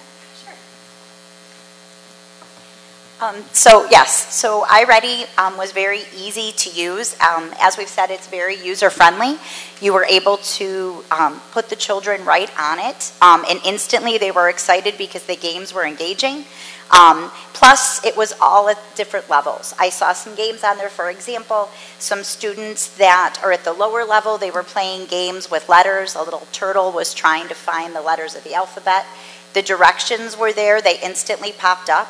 Also, as soon as the students go into the game, it's just a quick what to do, and it instantly goes to what is assigned to them, which was very nice for the teacher, because then they just opened it up and started going.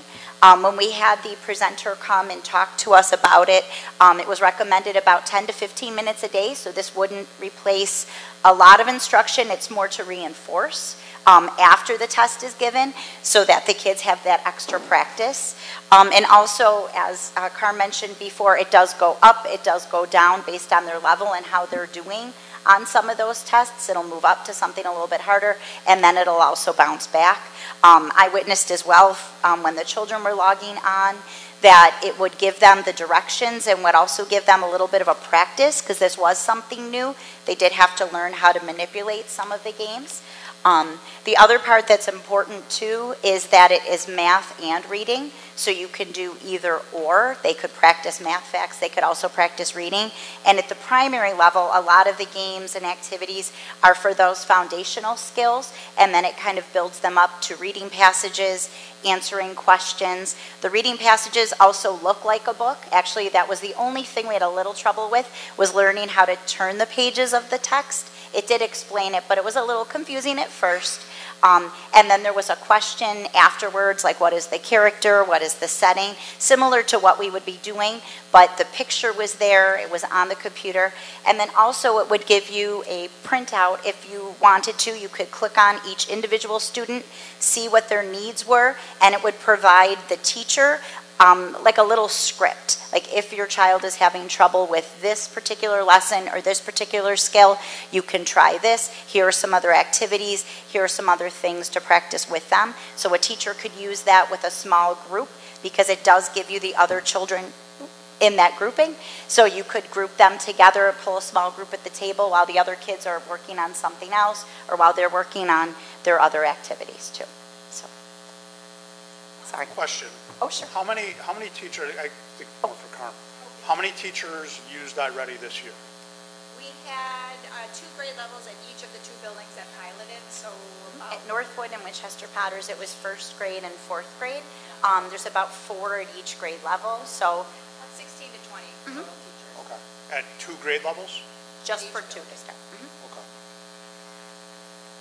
And then next year, it's full implementation? That's our goal. Okay. What's the game plan for developing teachers' ability to implement what was just discussed there? Yep, we have a complete professional development learning plan, and Carol is going to detail that with you a little bit further down. Just iReady we're talking about. For iReady and also potentially Benchmark as well. We have that whole PD plan here at a glance that Carol's worked really hard to develop.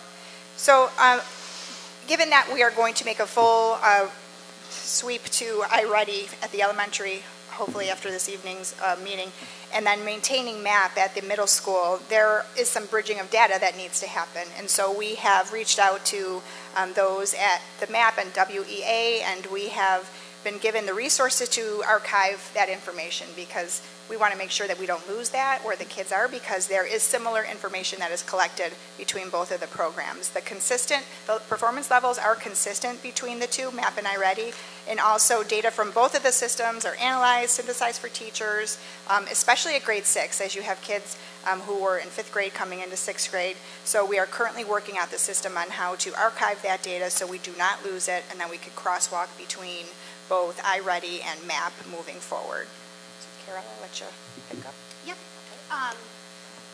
So, just to speak a little bit on the iReady MAP situation, where we have iReady for K through 5 and we have MAP through 6 through 10.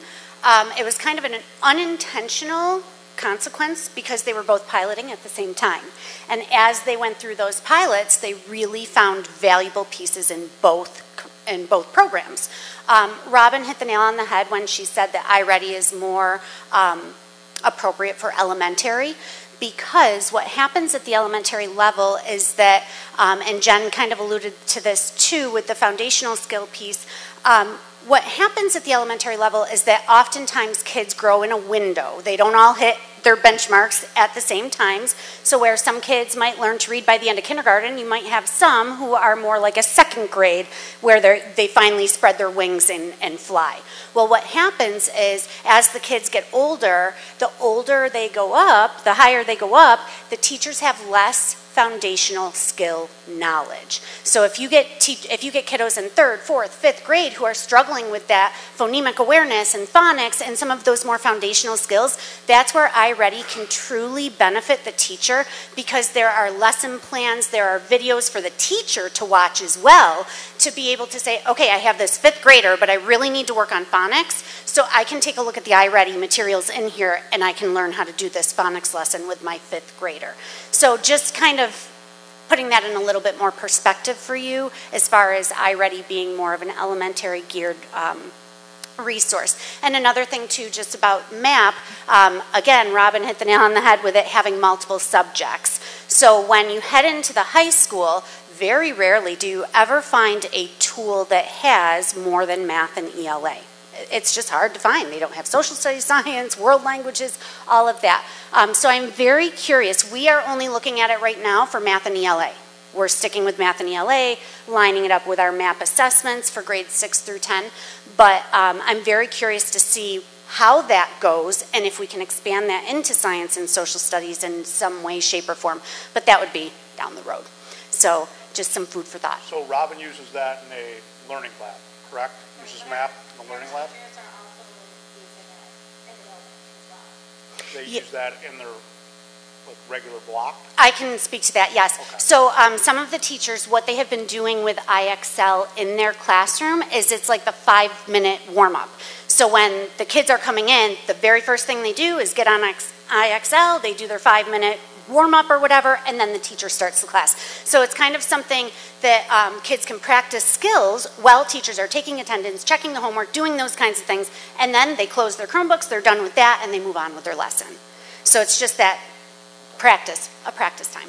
And then, of course, also study halls, because we always have kids in study halls who don't have anything to do. So you can always access your IXL materials in study hall as well. I'm just curious how iReady is going to be implemented into the elementary schools. So at the iReady level, I've had some conversations with the elementary principals, and the way that we're looking at iReady at the elementary level is through intervention. That's going to be our primary method of implementation. So hopefully, if we are able to pull it off, and when I say pull it off, it has to do with master scheduling, because as you know, master scheduling is tough. But our plan is that we will have an intervention block at each grade level. So K will have its own intervention block, 1 will have its own intervention block, and so on and so forth. So then you can take all of your specialists that are in the building and you can deploy them to that grade level at that time. Would you have a walk-to model?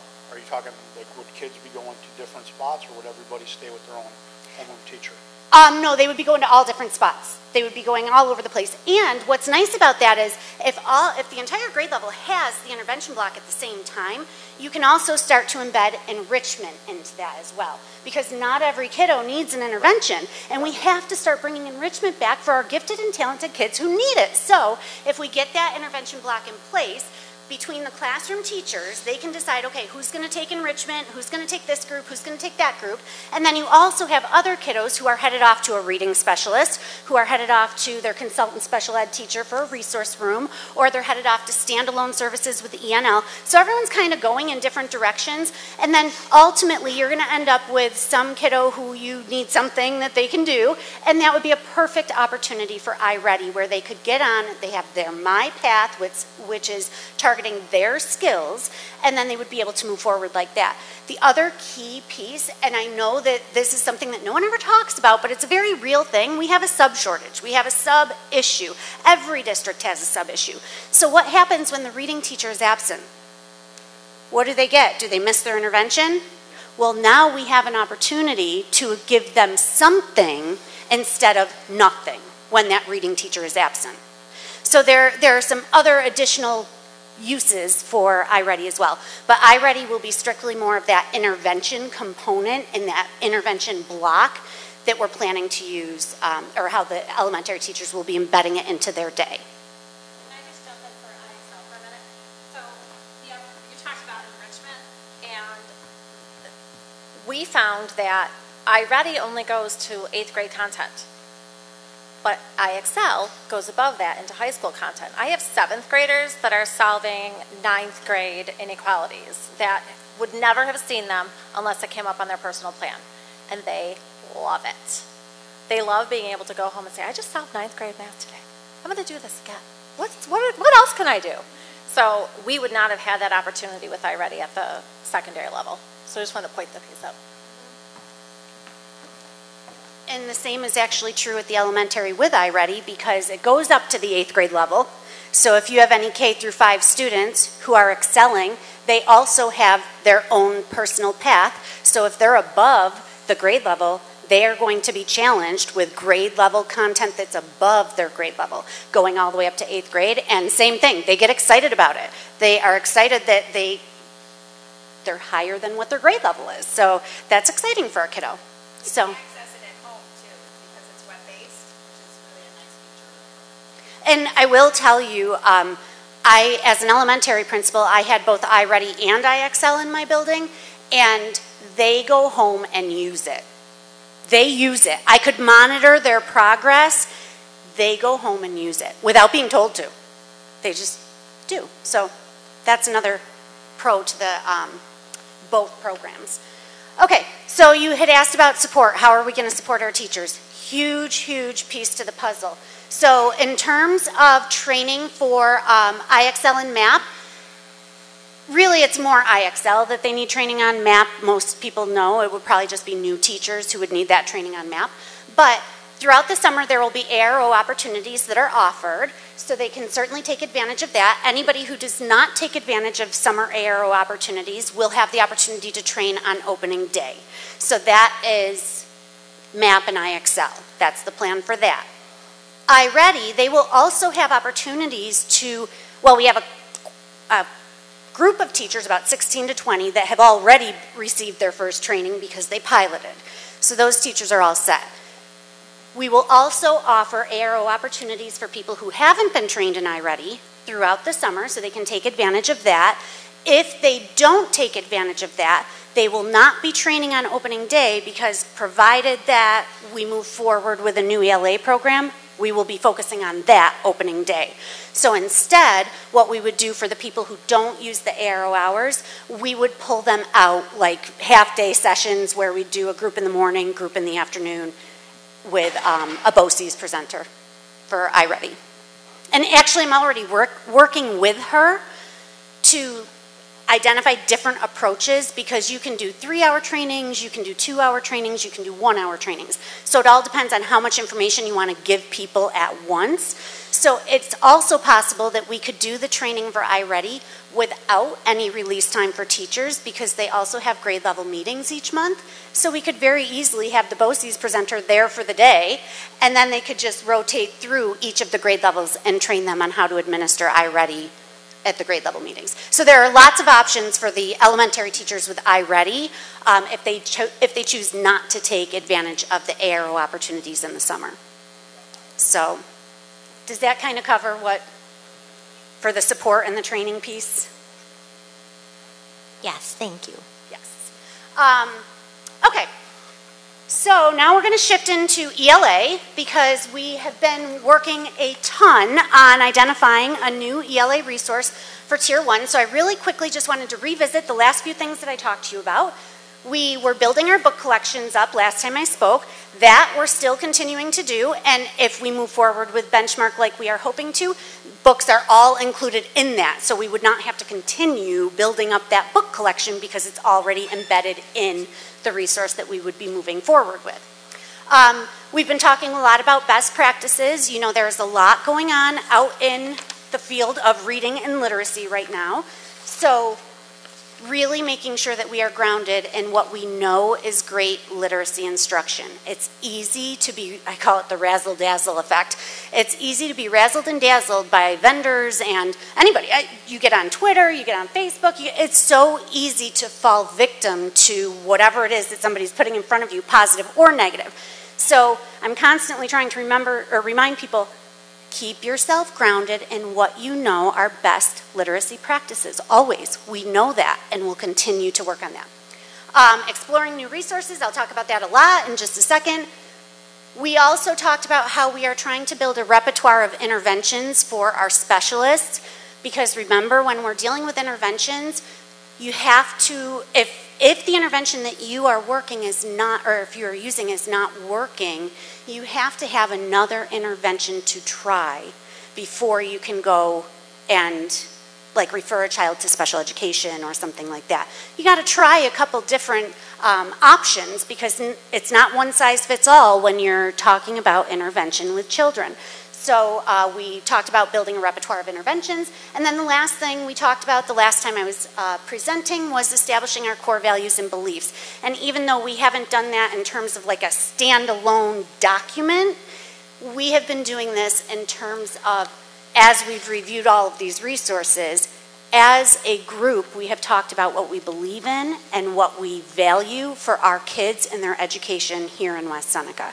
So it's really been a fantastic process. But anyway, okay, so let's get into the new resources for Tier 1, because this is really why we're here tonight, so that I can kind of explain this process to you and what we've been doing. So the way that it started, I shared with you last time that I went through the building visits with all 5 elementary buildings, and that's where I heard loud and clear, we need to look for something else. I heard it loud and clear. I said, well, okay. So we started this project, if you will. We put together an ELA curriculum review team, and it consisted of about 20 to 25 members. There were 3 people from each elementary building on the team. We made sure that we had representation from special ed, from ENL, from administration, from the district level, from the building level. Of course, classroom teachers, we tried to get as many perspectives as we possibly could in looking at these resources. And then we actually explored a lot of programs. And the people in this room who were part of the team can definitely attest to that. We looked at 7 core programs, and we looked at 3 phonics programs. That's way more than you should ever put in front of a group of teachers. It's just way too much. However, I'll explain that the reason why I did that is because I'm brand new. I am in my first year. The people that I am working with, they don't know me. They don't know me. I haven't established that trust yet. So if I were to just say, here are 2 programs, let's look at these and pick one, I'm sure there would be a lot of question about how I came to those 2 programs. And not knowing me and not knowing if I have, you know, a strong caliber or whatnot, they would probably have questions about what I did. So instead, I said, you know what? Anything I look at, they are also going to look at. And we did this whole entire project together. When all was said and done, we landed on basically 3 top resources. Benchmark Advance and Bookworms were our top 2 when it came down to the core programs. If we needed a standalone phonics program, we chose Wilson as the top front runner for phonics only. Now the thing with Wilson is it's only phonics. So you don't have your reading, you don't have your writing, it's just a phonics program. So we kind of said, okay, if the reading and writing program that we choose has everything we need, okay, we're great. If it doesn't, then we would look at Wilson Foundations for that missing phonics component. So we kind of buffered both ends of it. So we made sure we had everything. Benchmark advance, actually, before I go to that, do either of you want to say anything about the process that we went through? Hi, I'm Sue Bergio, and I teach third grade at Allendale. And we really did look at each of these programs in depth, and we had a great team of teachers from that Carol has explained that was represented. And when we say we had this in depth, we were actually taking it home, looking through it, and actually taking pieces of it and implementing it into our classroom even to see, does it work for real instead of just on paper? And many, many hours of looking at it and comparing and then coming back to revisit some of the different programs. And I think we did a very thorough job of looking at each of the programs. I don't know if Jen, if you want to speak any more on it, but really it was just an in-depth look at each of the programs. It wasn't just look at it, brief through it. We had in-depth meetings and we met with our teammates and vertically and even within our own grade level. So we had great conversations. We talked about it at our buildings, we met with principals, we do have grade level meetings that we were able to bring some of the materials to grade levels and discuss with some of the other teachers that maybe weren't part of their committee or part of the committee, but to see what their pluses or minuses were, what they liked about it, maybe what they disliked about it. Sure, every teacher did bring the program back to meet within grade levels. So it's not just our opinion of it, it's the building. You know, anybody who wanted some, that had interest in it, came and met with us. So, like I said, it's not just the people that were at this meeting. We represented our building too. So there was a lot of people involved, a lot of time involved for us. Lots of little displays around the library and the cafeteria. Thank you, Sue. So, okay, I did put in a slide that shows a side-by-side comparison at like in a snapshot of Benchmark Advance and Bookworms because those were our top two resources at the end of our work together. I'm not going to spend the time to go through this just for the sake of time, but if anybody has any questions regarding how the two programs matched up or didn't match up, I'd be happy to answer any of those questions for you. The biggest difference, as you can see, is going to be in the assessment category and also the reading category. Those seem to be the two big differences when it comes to Benchmark Advance and Bookworms. So like I said, if anyone has any questions about the actual program, I will gladly sit down and chat with you, but just for the sake of time, I'm going to keep moving about the process. Okay, so what pushed Benchmark Advance ahead in comparison to Bookworms? Because basically when we got to the end, everybody was like, okay, we've got Benchmark and we've got Bookworms, and we like them for very different reasons. They're very, very different programs. So we said, okay, well, what's gonna push one of them ahead of the other? And these are the pieces that kind of set Benchmark aside. First of all, it is noticeably different from what people have been doing. When they look at the Benchmark Advanced curriculum, it is different, significantly different from what they're used to, which is good and bad.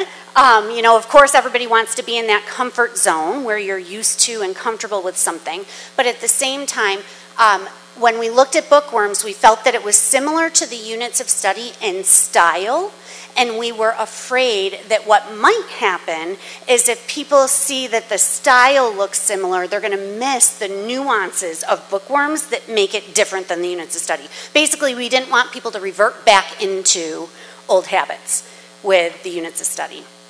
So it was significantly different when we looked at it. The alignment to the New York State standards cannot be emphasized enough. Yes, of course, it's aligned to the next generation ELA standards, but it's also aligned to the social studies standards, New York State, and the New York State science standards. It provides a clear scope and sequence for our teachers, and this is the component that has been missing the entire time, is that scope and sequence.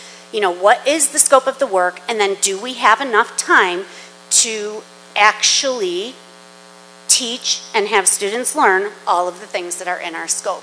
So that is a big difference compared to what we've been working with. We finally have that scope and sequence with this resource.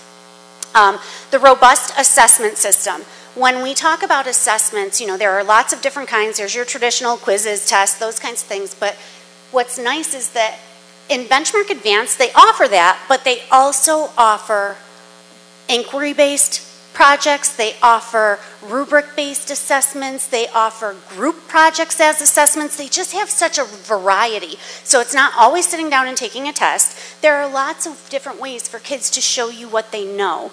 And when they do sit down and actually take a quiz or a test, what's nice about that is that it is mirroring the state test in terms of the format, so that kids, that's one thing that is a little annoying. You usually have to stop and take time to teach kids how to manipulate the test. Well, if this is just part of the curriculum, they're going to be used to that already. They're not going to have to worry about that and manipulating the assessment. Benchmark Advanced was definitely the most comprehensive system that we looked at. And when I say that, I mean it doesn't just have materials and resources for our classroom teachers. It provides companion resources for your special education teachers, for your ENL teachers, and for your reading specialists. And that's something that not a lot of resources do. So when normally you have your classroom teacher teaching whatever content they're teaching, when the child goes with their special education teacher or the ENL teacher or so on, those teachers usually have to scramble to find materials that are at the right level for their kids and based on the same content as what the teacher is teaching in the classroom. That is a challenge every single time for our specialists, where Benchmark Advanced provides those resources for them. I'm not saying that special ed, ENL, reading won't ever need another resource, because like I said, one size doesn't fit all when we come to our kiddos who really have special needs, but this is something that we've never had before, these supporting resources for ENL, special ed, and reading. So it's remarkable. The professional learning package, they provide over 10 days, I think it was 13 or 14 days of professional learning is part of the package. That is huge, because the one thing I heard loud and clear from the teachers as I went on my building visits is that they want to be supported. They don't want to be handed something and say, here you go, have fun with it. You're on your own. That's not going to happen. I've put together an entire calendar that supports teachers at their pace, so the people who want to go over the summer can go, the people who want to do some over the summer, some in the fall, like so on and so forth. I've set up a beautiful calendar for them, but the professional learning can't be understated. When I reached out and started asking about professional learning with bookworms, what I learned is that the professional learning with bookworms is absolutely exceptional. However, it is also exceptionally hard to get because they are a nonprofit organization. So because they're a nonprofit, it's extremely difficult to get the people out. Once you get them, they're amazing, but you're not going to have anything like a systematic process where you can count on 13 days scheduled throughout the year that's going to support teachers. So, I mean, that's a huge game changer right there. Teachers need to be supported. And they provide that level of support that teachers will need. And then, of course, the last thing is that it's most cost effective. And the reason I say that is because it's encompassing all of those extra people. Special education, ENL, reading. Normally when you're buying any type of ELA program, it doesn't include all of those things. Those things are all extras. These come as part of the package. And I also, in my previous position, I was a grant writer at my district. So I know that when I saw this cost, I was like, oh my gosh, this is amazing. Like, we're getting a steal, we're getting a deal. But I also know that it's sticker shock when you look at it. It's a lot of money up front.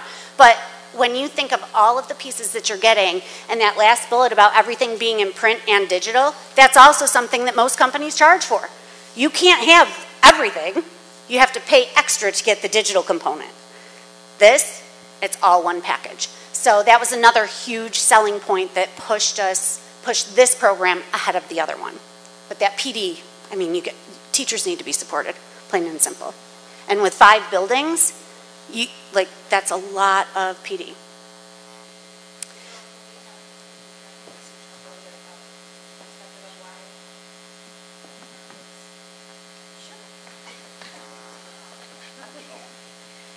And like we said, we did look at quite a few different programs.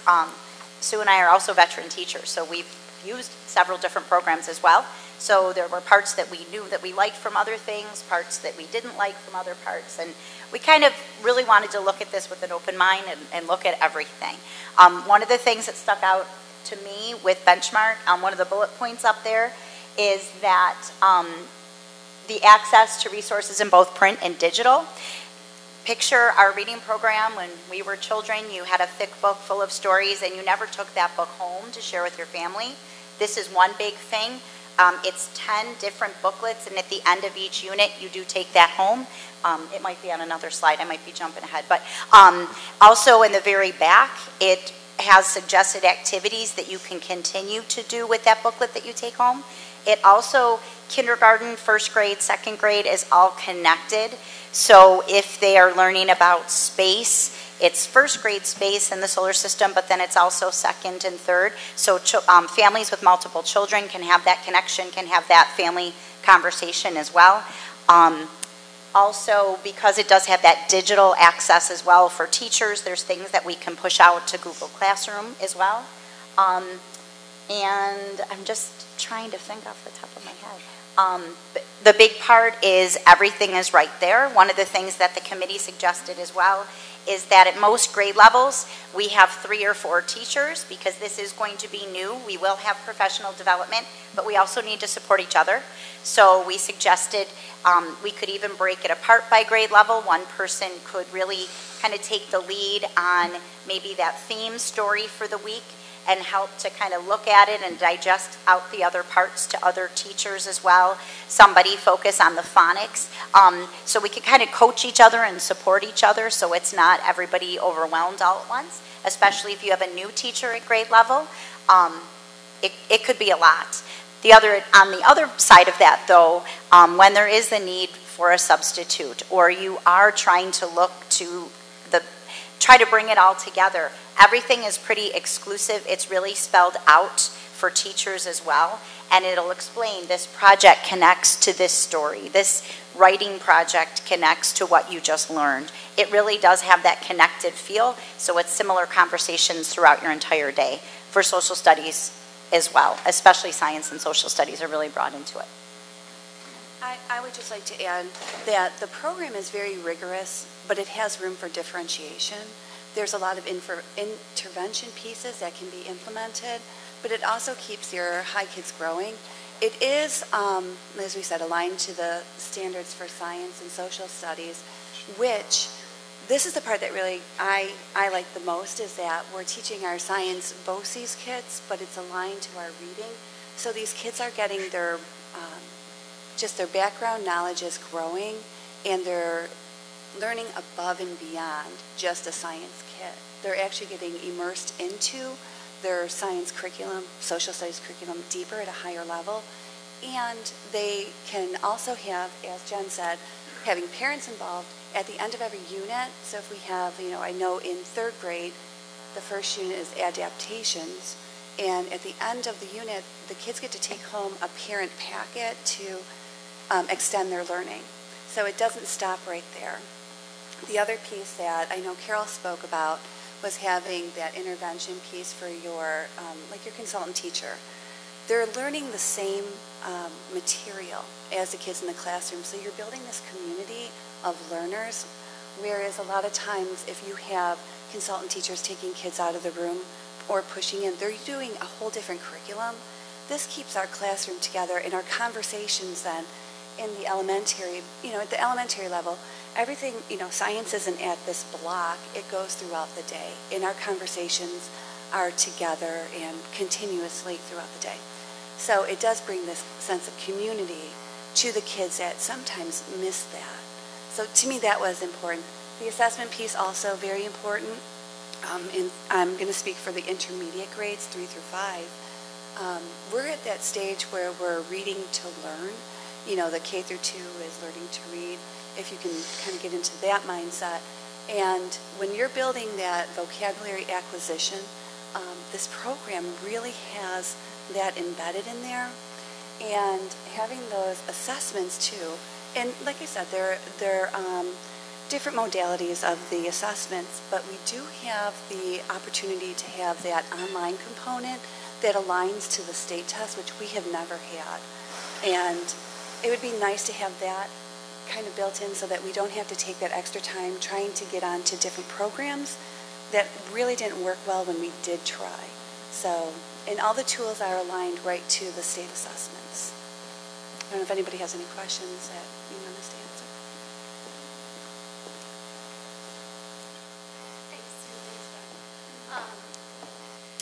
So we talked a little bit about providing the support for teachers, and that is going to be the most critical part in this entire endeavor. And I did link into the PowerPoint my calendar. I also sent that ahead of time, so hopefully you were able to review that. I don't know how to click. Just looking through it. Anyway, we have 3 different cohorts. One cohort would do all of their training in the summer so that they're up, set, ready to go for the fall. These are my nervous Nellies. These are my people who want to have everything just situated and feel great about it. Then there's some people who want to get started in the summer, but they don't want to give up all of their time in the summer. So for those people, I have kind of a half and half where they'll start to do some of their PD over the summer, but then on opening day, that's when they'll really have their kickoff and move forward from there. And then my third group would be my fall cohort, and that group would start on opening day, and they will begin in September and move forward that way. So teachers will really have an opportunity to pick the training pathway, the professional development pathway that makes the most sense for them and makes them feel the most comfortable with moving forward with this. The training will be a combination of digital and live training sessions. I love that because the digital is self-paced, so you can kind of just go at your own pace, and whenever you're learning something new, sometimes you have to hit pause and just digest that for a second before you move on. So I love that, and then of course we'll have plenty of live trainings. Digital will mostly take place over the summer, with the exception of the one live training for those people who are in the summer cohort, but throughout the school year, those trainings will be live. And then ARO hours, I'm going to offer them whenever possible. That was a huge request from classroom teachers, was please, please, please give us ARO hours that are embedded into something that we are already working on so that they didn't have to go out and do something different. They could really focus on whatever the main initiative was. So I will be offering that for sure. And then of course sustained throughout the year. And then for our specialists, meaning ENL, special education, reading teachers, they will also be going through this same track with the classroom teachers so that they know what is happening in the classroom, but they will have their own designated sessions that are specific to a reading specialist, specific to an ENL teacher, specific to a consultant teacher, because they are different roles. They all need additional resources for their kids, but they need different resources for their kids. So they will have their own individual trainings that are specific to them. I'm going to offer that throughout the summer, but then I will also offer it throughout the school year. So either way, they can do ARO opportunities, and because they're a smaller group, we can pull them out to do like a training during the day instead of doing it on like a superintendent's conference day. We could pull, our 4 elementary ENL teachers and do a training with them. So we could make that work. So that is our plan as of right now, to support our teachers through the process if it is approved tonight. And then the last thing I just really wanted to mention before I end is that the 5 principals, Carm, myself, we all sat down and we had a really great conversation because it came down to bookworms and benchmark. And it was like, okay, which one are we going to go with? Because they were both exceptional for very different reasons. And what we ended up, obviously we picked benchmark, but the things that we talked about in that meeting is that all of us, the 5 of them, the 2 of us, we are committing to this implementation. No one's going back to their building and closing their doors and saying, I'm doing my own thing. We have committed as a team that we are going to implement this together. We're going to implement it with fidelity. The first year through, you always have to do it with fidelity, because how do you know if it works if you haven't done it the way that it was laid out to be done? When we do have to make adjustments, we will make those adjustments as a district. It's not going to be, okay, well, Northwood doesn't like this, so they're going to kick this out. Clinton likes this, so they're going to put this in. Or no, we're going to make these adjustments as a district, and we will honor our teachers' voices. That was a very important thing that came up in that conversation with the principals, Carmen and myself, is that our teachers are professionals and they know what they are doing. So we have to hear them. We have to listen to what they're saying. So as we go through this process, if we feel there's something that needs to be adjusted, we're going to do that. But as a district. And then follow through with teacher accountability. Just like we talked about not going back to our buildings and doing our own thing, teachers can't go back to their classrooms and do their own thing. They have to be part of the team. So we talked about all of that as being a critical component. We all agreed that we are all leading this together. There's a team of 7 as the leaders leading the charge. And then the last piece I just wanted to mention, the first bullet, when we have teachers who are on the same page, speaking the same language, yes, you're going to have improved student performance and teacher performance, of course. But the other 2 pieces are just as important. You are going to have improved building culture and classroom culture, and you are also going to have increased parent involvement. When you have all of these pieces working in tandem with one another, that's what happens. It's not just about the student performance. You're going to see everything change. The morale will go up, the culture will go up. It's a very different world when we're all working together towards the same goal. And that's what this would do. It would put us on the same page, level playing field, all starting and growing and learning together, which I'm super excited about. It's definitely a big challenge, but I'm definitely excited about it because we need this. Our district needs this. So, questions? I have a couple. I thought you might. So why are we keeping MAP? The MAP assessment. Sorry, I saved my questions to the end. I didn't want to interrupt. No, that's fine. Honestly, I think what happened was we were piloting these 2 resources at the same time, and I think we wanted to give MAP a shot before we just pushed it away at the secondary level. It did not make sense to combine MAP with IXL for the elementary level, so we had to make a switch there. And I think the ultimate goal was to go iReady higher, but when we did this, we were like, you know what, let's see what happens with it, because secondary is a whole different world, and it may be a better fit for secondary. So it was more of a, we were piloting it at the same time. It seemed to be working very well in both levels. So the teachers were huge proponents of the MAP at the 6 through 10 level, and elementary were huge proponents of iReady. So that's how we ended up with that decision. But trust me, as we go through this year, if that's not working, that will be fixed. I mean, that we have to make sure that we're doing what's best for kids, but I think it could be best for kids if we're on IXL that offers that content that goes all the way up to 12th grade. Is it necessary to keep MAP if IXL is functioning the way we need it to? You know what, that's a really great question.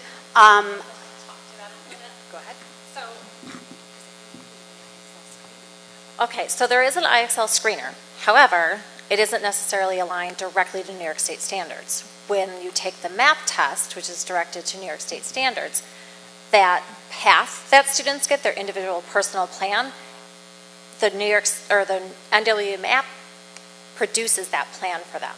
So while we can do a lot of things with IXL, and we can do a diagnostic with IXL, the personal plan that's directly related to New York State standards and exactly what we need for next gen comes from MAP talking to IXL. Okay, and this is more, I guess, a question. I don't know if you can answer it. I don't know if you can speak for everyone on this one, but at the secondary level, those individualized plans, are we really using them? So that's the one thing. We've had a limited, we've had a limited number of us that are actually piloting this program. However, as soon as that became available, Heather Mundy is the ELA lab teacher on the west side of town. Heather and I spent countless hours creating a spreadsheet that had all of the links from IXL that were directly aligned to what the students needed from MAP. And then IXL said, guess what? We have a new plan for you. And they gave us the New York State personal plan. So it was huge for kids to be able to go and look at that plan. And I was in a couple of AIS classes, and the students that really struggled really loved having their own plan. They were finding that they could be successful. I have a student who comes to see me on a regular basis. She's in a self-contained math class, and I have her certificates that IXL produces all over my classroom. She will come to see me when she's not coming in because she's getting success on her plan. So yeah, they're using it, and it's huge for them to be able to have success at the level they're at to put them to the next level. Thanks. You're welcome. My next question was, is MAP, I know that a screening tool is required at the elementary level. Since we're using MAP as a screening tool at the secondary level, is it required at the secondary level? I don't know the answer to that question, to be honest with you.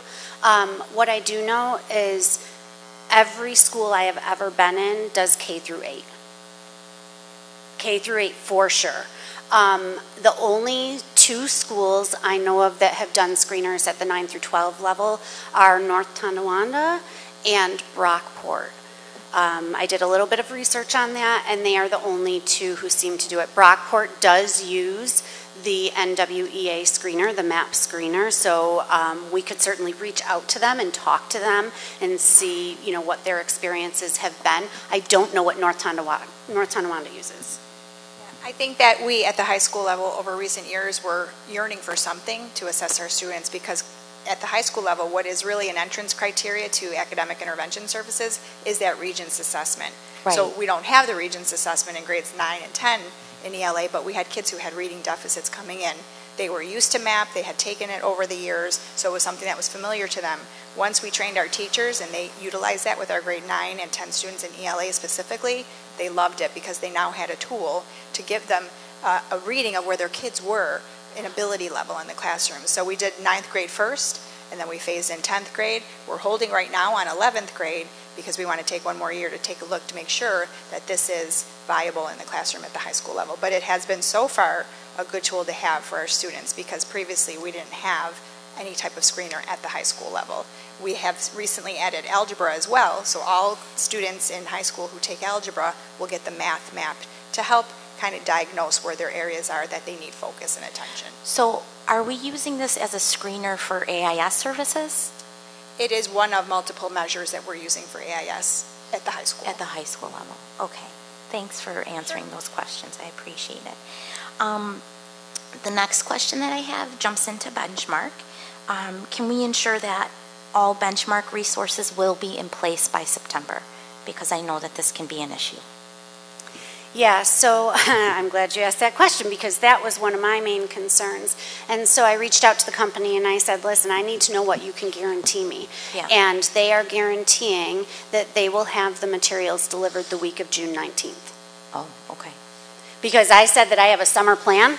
Yeah. I was like, you're going to ruin my summer plan if I don't have those materials. So they, and they actually put it in writing in a letter to us that they would have the materials here for June 19th. I'm so hoping yes, you have other teachers, summer plans too, by the way, Carol. What? I'm hoping you have other summer plans too, by the way. I'm hoping that too.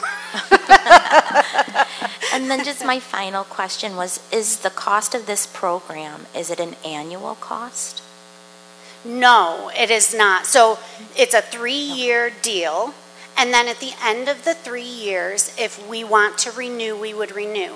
The renewal would be significantly less because we've already got the books, we've already got all the teacher manuals, the only thing you would be renewing would be the digital subscription and the consumables, the little books that the kids are taking home with them.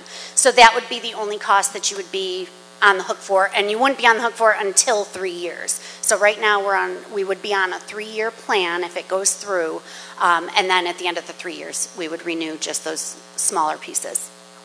Thank you. Absolutely. Can I piggyback off that question? Mm-hmm. How long do you expect to be going through this whole process again then and coming up with a whole new plan?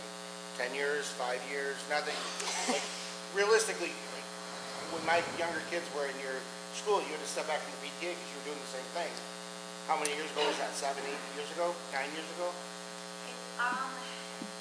Yes, I think that was when we had a journey. Do you want to speak to the curriculum review So cycle? what is the lifespan of this program? So we have in place this year, we developed the curriculum review cycle, so we have 6 phases. And so, you know, feasibly, you're looking at this on a regular and consistent basis. Each phase has its own assessment piece, so you're constantly revisiting and reviewing because there could be changes like new standards that come our way, or we could have students who are not performing as we would like them to. And so it's a question of, are the materials and the resources that we are using meeting the needs of our students in the district? And so really what that cycle helps us to do is keep our finger on the pulse, keep the conversation going, and assessing whether the needs are still being met. Are our children performing as desired? Is the curriculum being implemented as designed? And so that really keeps that conversation going vertically. A little bit of a risk with the initial investment, but I mean, it seems like, in my opinion, this is what you guys want. You know, I like I think anything less than that, to be quite honest, it's not really speaking to the investment of time our teachers have put into this overall process, along with Carol and all of the administrators from the buildings that have been involved, because you really need to have at least a good 2 to 3 years in a process to vet that it's actually working and or not. So I think 3 years is a good place to start. Anything beyond that might be excessive. So really, I think it's a nice kind of happy medium. But if this company does a good job like they should, they would be able to adapt and adjust as needed also to want to stay with us. Yes, yes, absolutely. Oh, yeah, and I've already called them and said a few things that I want different, and they've already done it. Okay. So they're very agreeable to working with you. The PD has been exceptional. I watched several videos, and the woman who did our presentation, she's one of their PD people, and she was just unbelievable. So I believe we would be well supported. Excellent. Thank you. Any other questions? I just want to, I don't hold a grudge with you stepping back from the BPA. I remember how excited you were to be working on a new program, and here you are again. I was, because what we had when I first started was AHSEPP. I've also had 3 of your children, so I'm trying to remember which child in my head. But yes, so it was a little different at the time. The process to look into this was different at the time. Okay. We would go in on Saturdays. We also only looked at 3 programs. They were all very similar. So it was part of that process as well. Okay. They were all very similar. And at the time, what we had was ancient. So everything looked very new, very fresh. It looked shiny and great and wonderful. But now what we've also learned throughout the years has changed for us as well. Different practices for reading has changed. And even when we got that program, I do believe at that time as well, one of the things that was missing was classroom teachers, which was great, but you did not have that extra support for your E&L, for your special ed, also for just even students that were at the higher level. It was pretty basic. The term was called basal because it isn't basic. It was very basic. Everybody was the same story. There's a little room for differentiation, but not much. This is very different. There's a lot of room for differentiation, high, medium, low, and with that digital access, the parents will see it as well. So, just so I understand, you'd be next year, iReady is new for the majority of people. MAP is continued, but Not at the elementary level, correct? not at the elementary level. Right. Okay. Intervention block would be new, and in addition to that, a new reading series. You got it. All at once. We're ripping that Band-Aid off. Chester Potters is having it on RTI block. Yeah. Yes. Allendale, and so does Clinton, I think. Or does Clinton have that block? I don't need it. I got it. I understand it. I'm just saying that's a whole lot of new. It is. It is, but I think it's some pieces that will help us plan for those intervention blocks a little bit better. I think what we heard too, Vince, about iReady is that it was so intuitive and so user-friendly, like teachers kind of had it like pretty quickly, and that it was similar to math in the administration pieces, but much easier to adapt to and learn. So they were willing to. Yes, after 40 minutes, we were able to go ahead and work with the children with it and get started on it right away. It is very user-friendly for the kids and for the teachers. There's only a few little clicks. It's great. And the one other thing that I will say to that is when we had the ELA curriculum review team, I did throw out the idea of staggering how we rolled out some of these pieces, and the general consensus among the team was, don't do that, just do it. We're just going to do it, and we're going to do it together, and we're going to grow together. Don't piecemeal, like, let's start with this part of the program, and then add this part on, and add that. They were like, just do it. So that was really more coming from the teachers saying, we're ready, we're hungry, we want this. Let's just do it. There's an old adage that you shouldn't shop when you're hungry. That is so true. That is so true. Anything else from anybody? Thank you for presenting. I know we all know how much work has gone into this process, and you know, it sounds like it's been a very inclusive process, and I'm glad that there was a consensus formed among everyone. So you and me both. Yeah. Yeah. So thank you, and thank you to everyone who presented tonight. Thank you for taking the time to be here. Thank you. Thanks, everyone.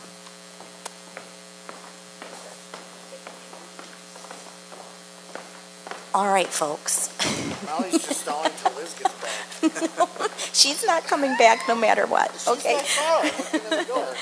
All right. So I believe, correct me if I'm wrong, we are on item 12 of our agenda, personnel. Thank you, Matt. Okay. So we're looking at 12A, create classified positions.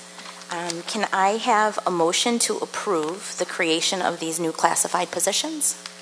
I would like to make that. Gladly make a motion. Okay, thanks. How about Second, oh, I get to jump in there. okay, I have to keep track of this, so can you give me a second? Okay, who made the motion? Ed? Sure. And then I had Vince seconding? I'll second. Thanks. We got you next. Okay. Okay. Is there any board discussion? All right, maybe, can I ask Mr. Bystrick to just briefly provide an update to the community on the reason of these positions being created? Thank you. Sure. So the grounds worker position, we actually had one of our grounds workers that is now in the transportation department, so we had to backfill. Basically, we'll hire bus drivers whenever we can, so that's a really good thing. We're in a good situation there. The seasonal positions there, so you've got your laborers. That was a part of a plan by Mick Barr, who is our new executive housekeeper. Basically, we're just trying to ensure that we have enough work to get workers to get our work done over the summer. So these are just seasonal positions. It's something new we're trying this year that I think it's a great idea. But you know, a lot of times people are trying to take their vacations in the summer and stuff. So you've got people in these labor positions have a little more flexibility in terms of the kind of work they're able to do beyond a cleaner. So. And then you've got your summer bus washers and your bus washer crew chiefs as well. So this was something that we always did during the summertime. You want to get the buses cleaned up and shaped up and everything. And so this is something that, and sometimes our students actually end up picking up these positions as well. So, but it just provides some opportunity. Also, we may have some of our 10-month employees as well that want to pick up this work too. So that's what they come down to. All right, thanks, Mr. Bystrack. So they're, okay. I'm sorry, they're part-time and they're seasonal. So Yes. they end at the end of summer? Correct. But these people would have a foot in the door then for positions we So would need? many of the people I anticipate that may jump into this may also be people that work for us during the school year as well. Oh, perfect. In Oh, some great, cases. great. So Awesome. that was one of the benefits to this. Okay. All right, folks, let's take a vote. All in favor? Aye. Opposed? Okay, so I heard 4 ayes. Aye. You heard 5 ayes. Okay. Sarah, you want to jump in there? Passes 5-0. Okay. You're supposed to. Okay. All right, so now we're moving on to new business. 13A, I believe. Okay. This is a transportation policy. Give you a second just to get there.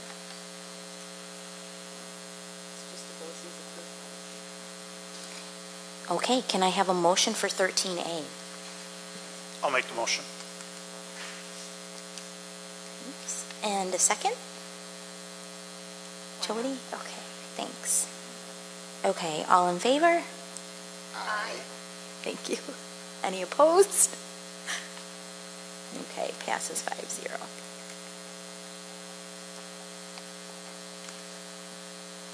Okay, so now we're on to 13B. Oh, this is going to take, okay. Can I have, okay, so this is, I'm looking for a motion to approve 13B through 13P. I'll make that motion.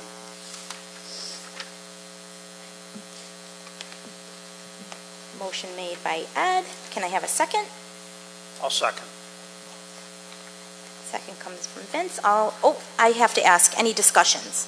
I think it's fantastic that we're taking care of the fingerprinting fees for our CISA workers. So do I, I think we could do everything and anything we can to attract those folks into those positions. They're super important, and hopefully this helps a little bit. Agreed. Okay. Comment in there, I appreciate our board leadership and Nicole and everyone, administrators, whoever, getting that July 5th meeting set for us. I know it was a pain. I'm looking forward to it. Yeah.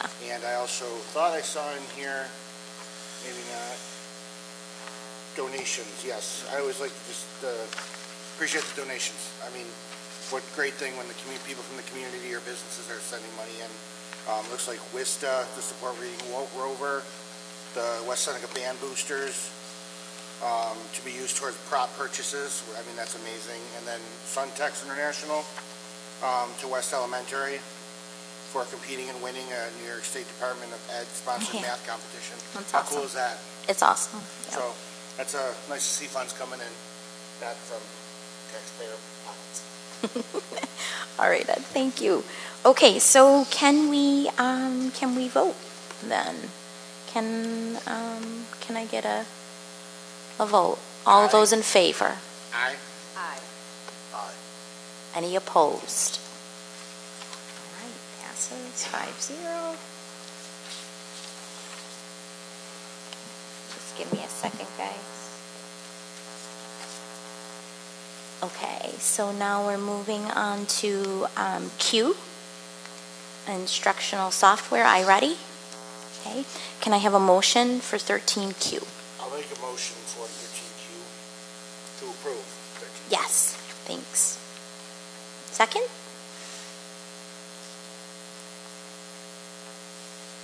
This is on Q? Thank you. Yes, this is on iReady. Yeah. Okay, we got Jan with a second. Okay, any discussion? What hasn't been said. Pardon? That was very, no, for real, very thorough. Very thorough. I really appreciate it. Yeah, I don't think they all had to stand there the whole time. we don't need any more discussion. Okay. Okay, so let's vote. All those in favor? Aye. Opposed? Okay, passes 5-0. Thank you. Okay, now we're looking at R, instructional software, IXL. Can I have a motion for 13R? To approve 13R. I'll make a motion to approve. Thank you. I'll second. Thanks, Jody. Any discussion? Okay, all those in favor? Aye. All those opposed? Okay, passes 5-0. Thank you. Okay, and now we're looking at S. It's the benchmark education contract. Yeah, I'd like to make a motion to table this. Okay, so this is when I'm going to need a little bit of help, Nicole. To table something, does there have to be... A second. There needs to be a second. No, does there need to be... I know that there would need to be a second, but does there have to be board majority vote on that? So do I have to... Yes, to table it. So would it be a roll call vote then? Okay. I'm sorry, can you repeat that? Okay. Okay. So there's been a motion by Mr. Vince Vanderlip to table this contract. So I'm looking for a vote to table the contract, okay? But I need a second first, okay? So let me just get... We go into the second, can we go to the discussion and hear his why? We need the second to move. We have to second it first. Okay, so let me get Vince down as a motion to table. Making this tricky for me, Biz. This is a motion to table. And is there a second? I'll second to table the motion. There's not enough people here to make a decision if we're not having a decision. Okay, so Jody is going to second the motion to table. Okay, so now we're going to vote on tabling it. Discussion. Okay, discussion first. Vince. Yeah, absolutely. I believe that we've just heard a really ambitious presentation. We've heard that we piloted 2 software tools that are going to help immensely with screening and with preparing our students, and that's going to be put on teachers next year. We've also heard that there's going to be a new intervention block. I think that the implementation of benchmark at this point in time is overload.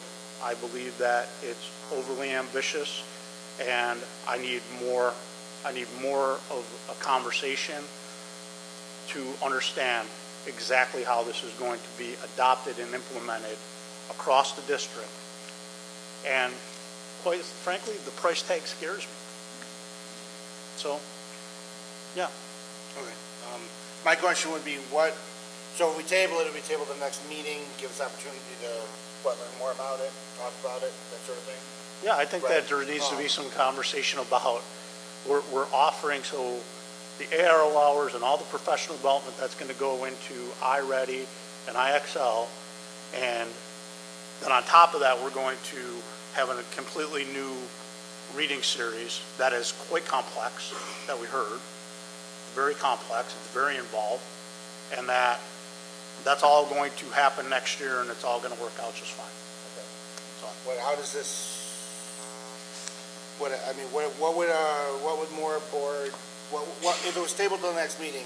How does that change things? I mean, just it pushes us back a month, and I guess I just want to know specifically I thought there was pretty thorough conversation, in-depth plan laid out, so I just would want to know from the board or from you, Vince, just what specifically would give you more comfort, I guess.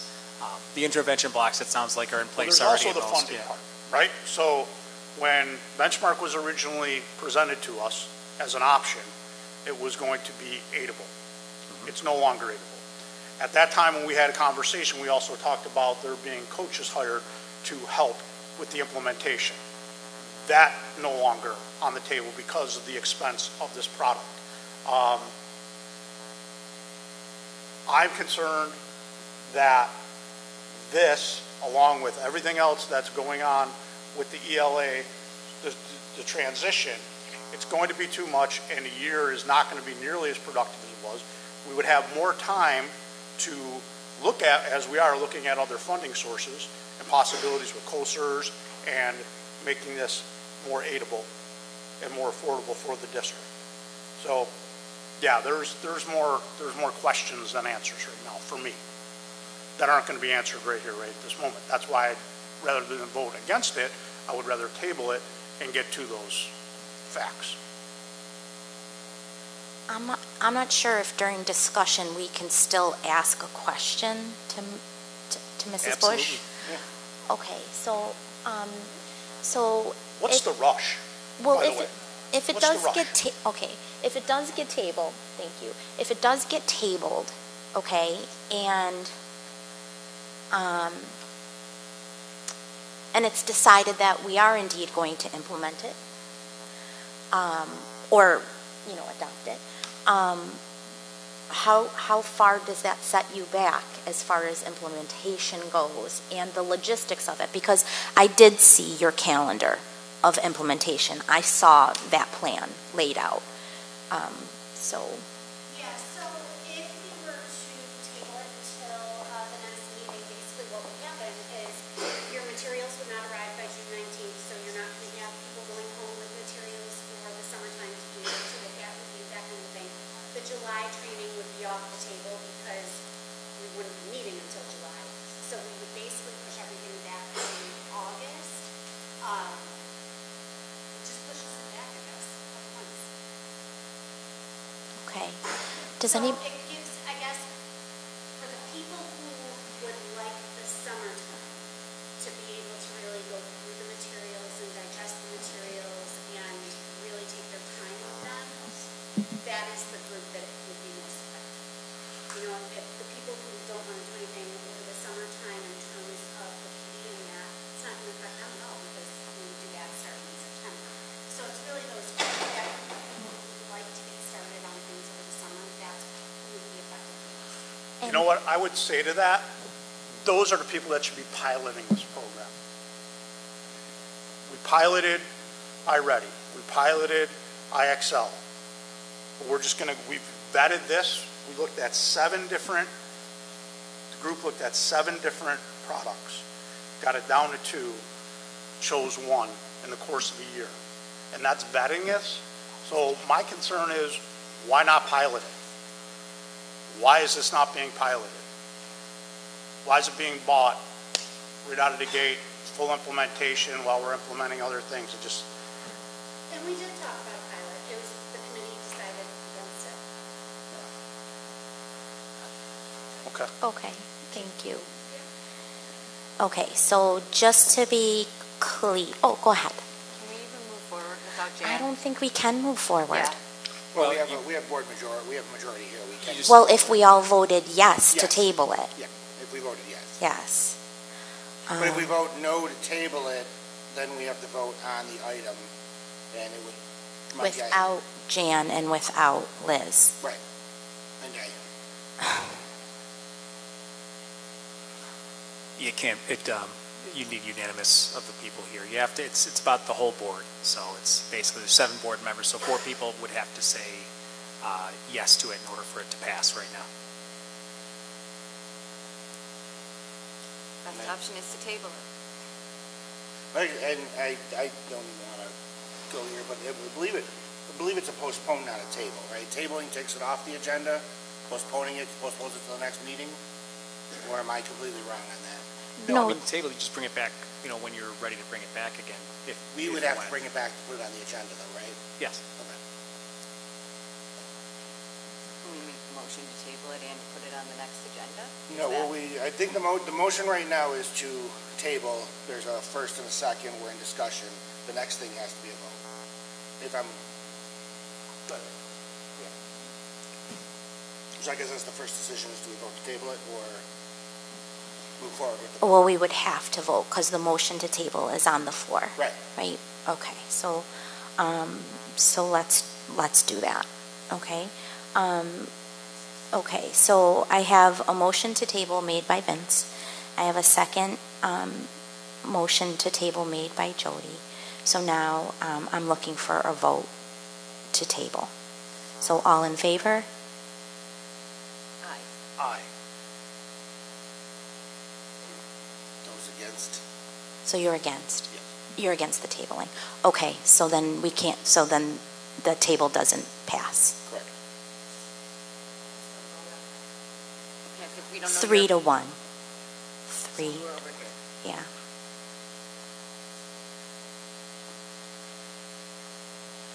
Is Jan no longer with us? Yeah, Jan's no longer with us. Jan left like 30 seconds before this happened. Oh, okay. So, Is it, Sarah, her proxy? so it's 3 to 1. So now we have to go and vote on it, right? Individually, we have to vote?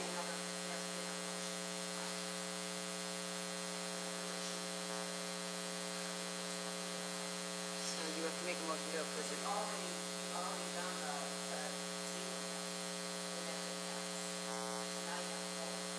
So now we have to vote on it. So all 4 of us have to approve it.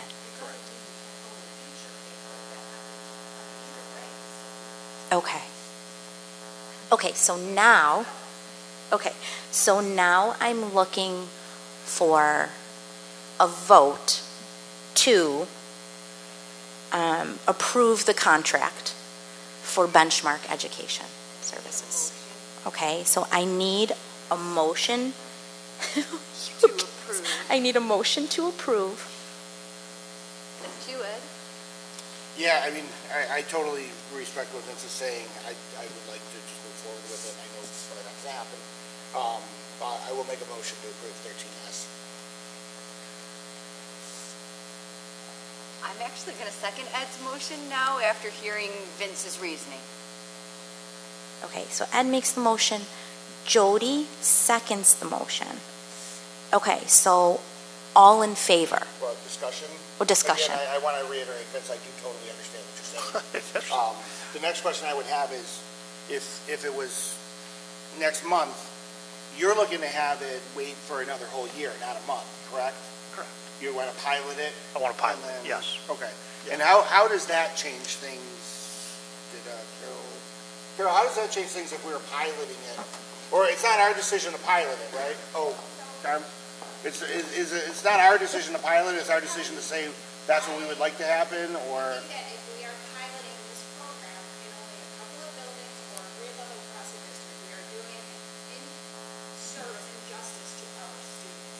We have been begging for something across the district for our students to help improve their reading and writing. This is it. This is where our teachers have done it. They've invested a lot of time. We have made arrangements with the company to help pay for the product. We are using textbook funds to help support that. The shift away from coaches was because we thought we needed a year with the program to get well versed in it before somebody could coach alongside our teachers. So I am asking the board for your support for kids meetings for our teachers.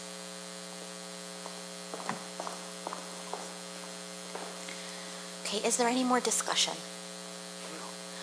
Okay, so now a motion has been made to approve the contract. Motion was made by Ed, a second was made by Jody. So now we're going to a vote, okay? All in favor? Aye. Aye. Aye.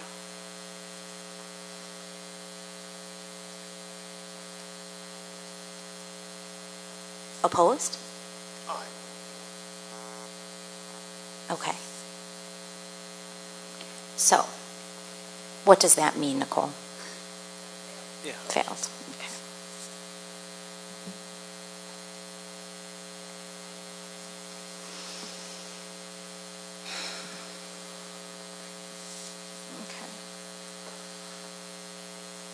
Okay. So, don't need a vote on informational documents, correct? No. Okay. Thank you. Yep, you're good. Okay. Board of Financial Reports. Okay. So we're approaching 15 on our agenda, board discussion. At this time, I'd like to open the floor to any board member who would like to have public discussion. Please wait to be recognized by myself before speaking, and do not interrupt or talk over other board members who have the floor. Thank you. Does anybody have any discussion?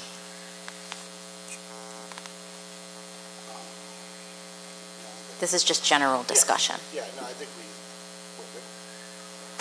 Okay, so now we're at adjournment. At this time, I'd like to ask for a motion to adjourn the meeting. I'll make the motion.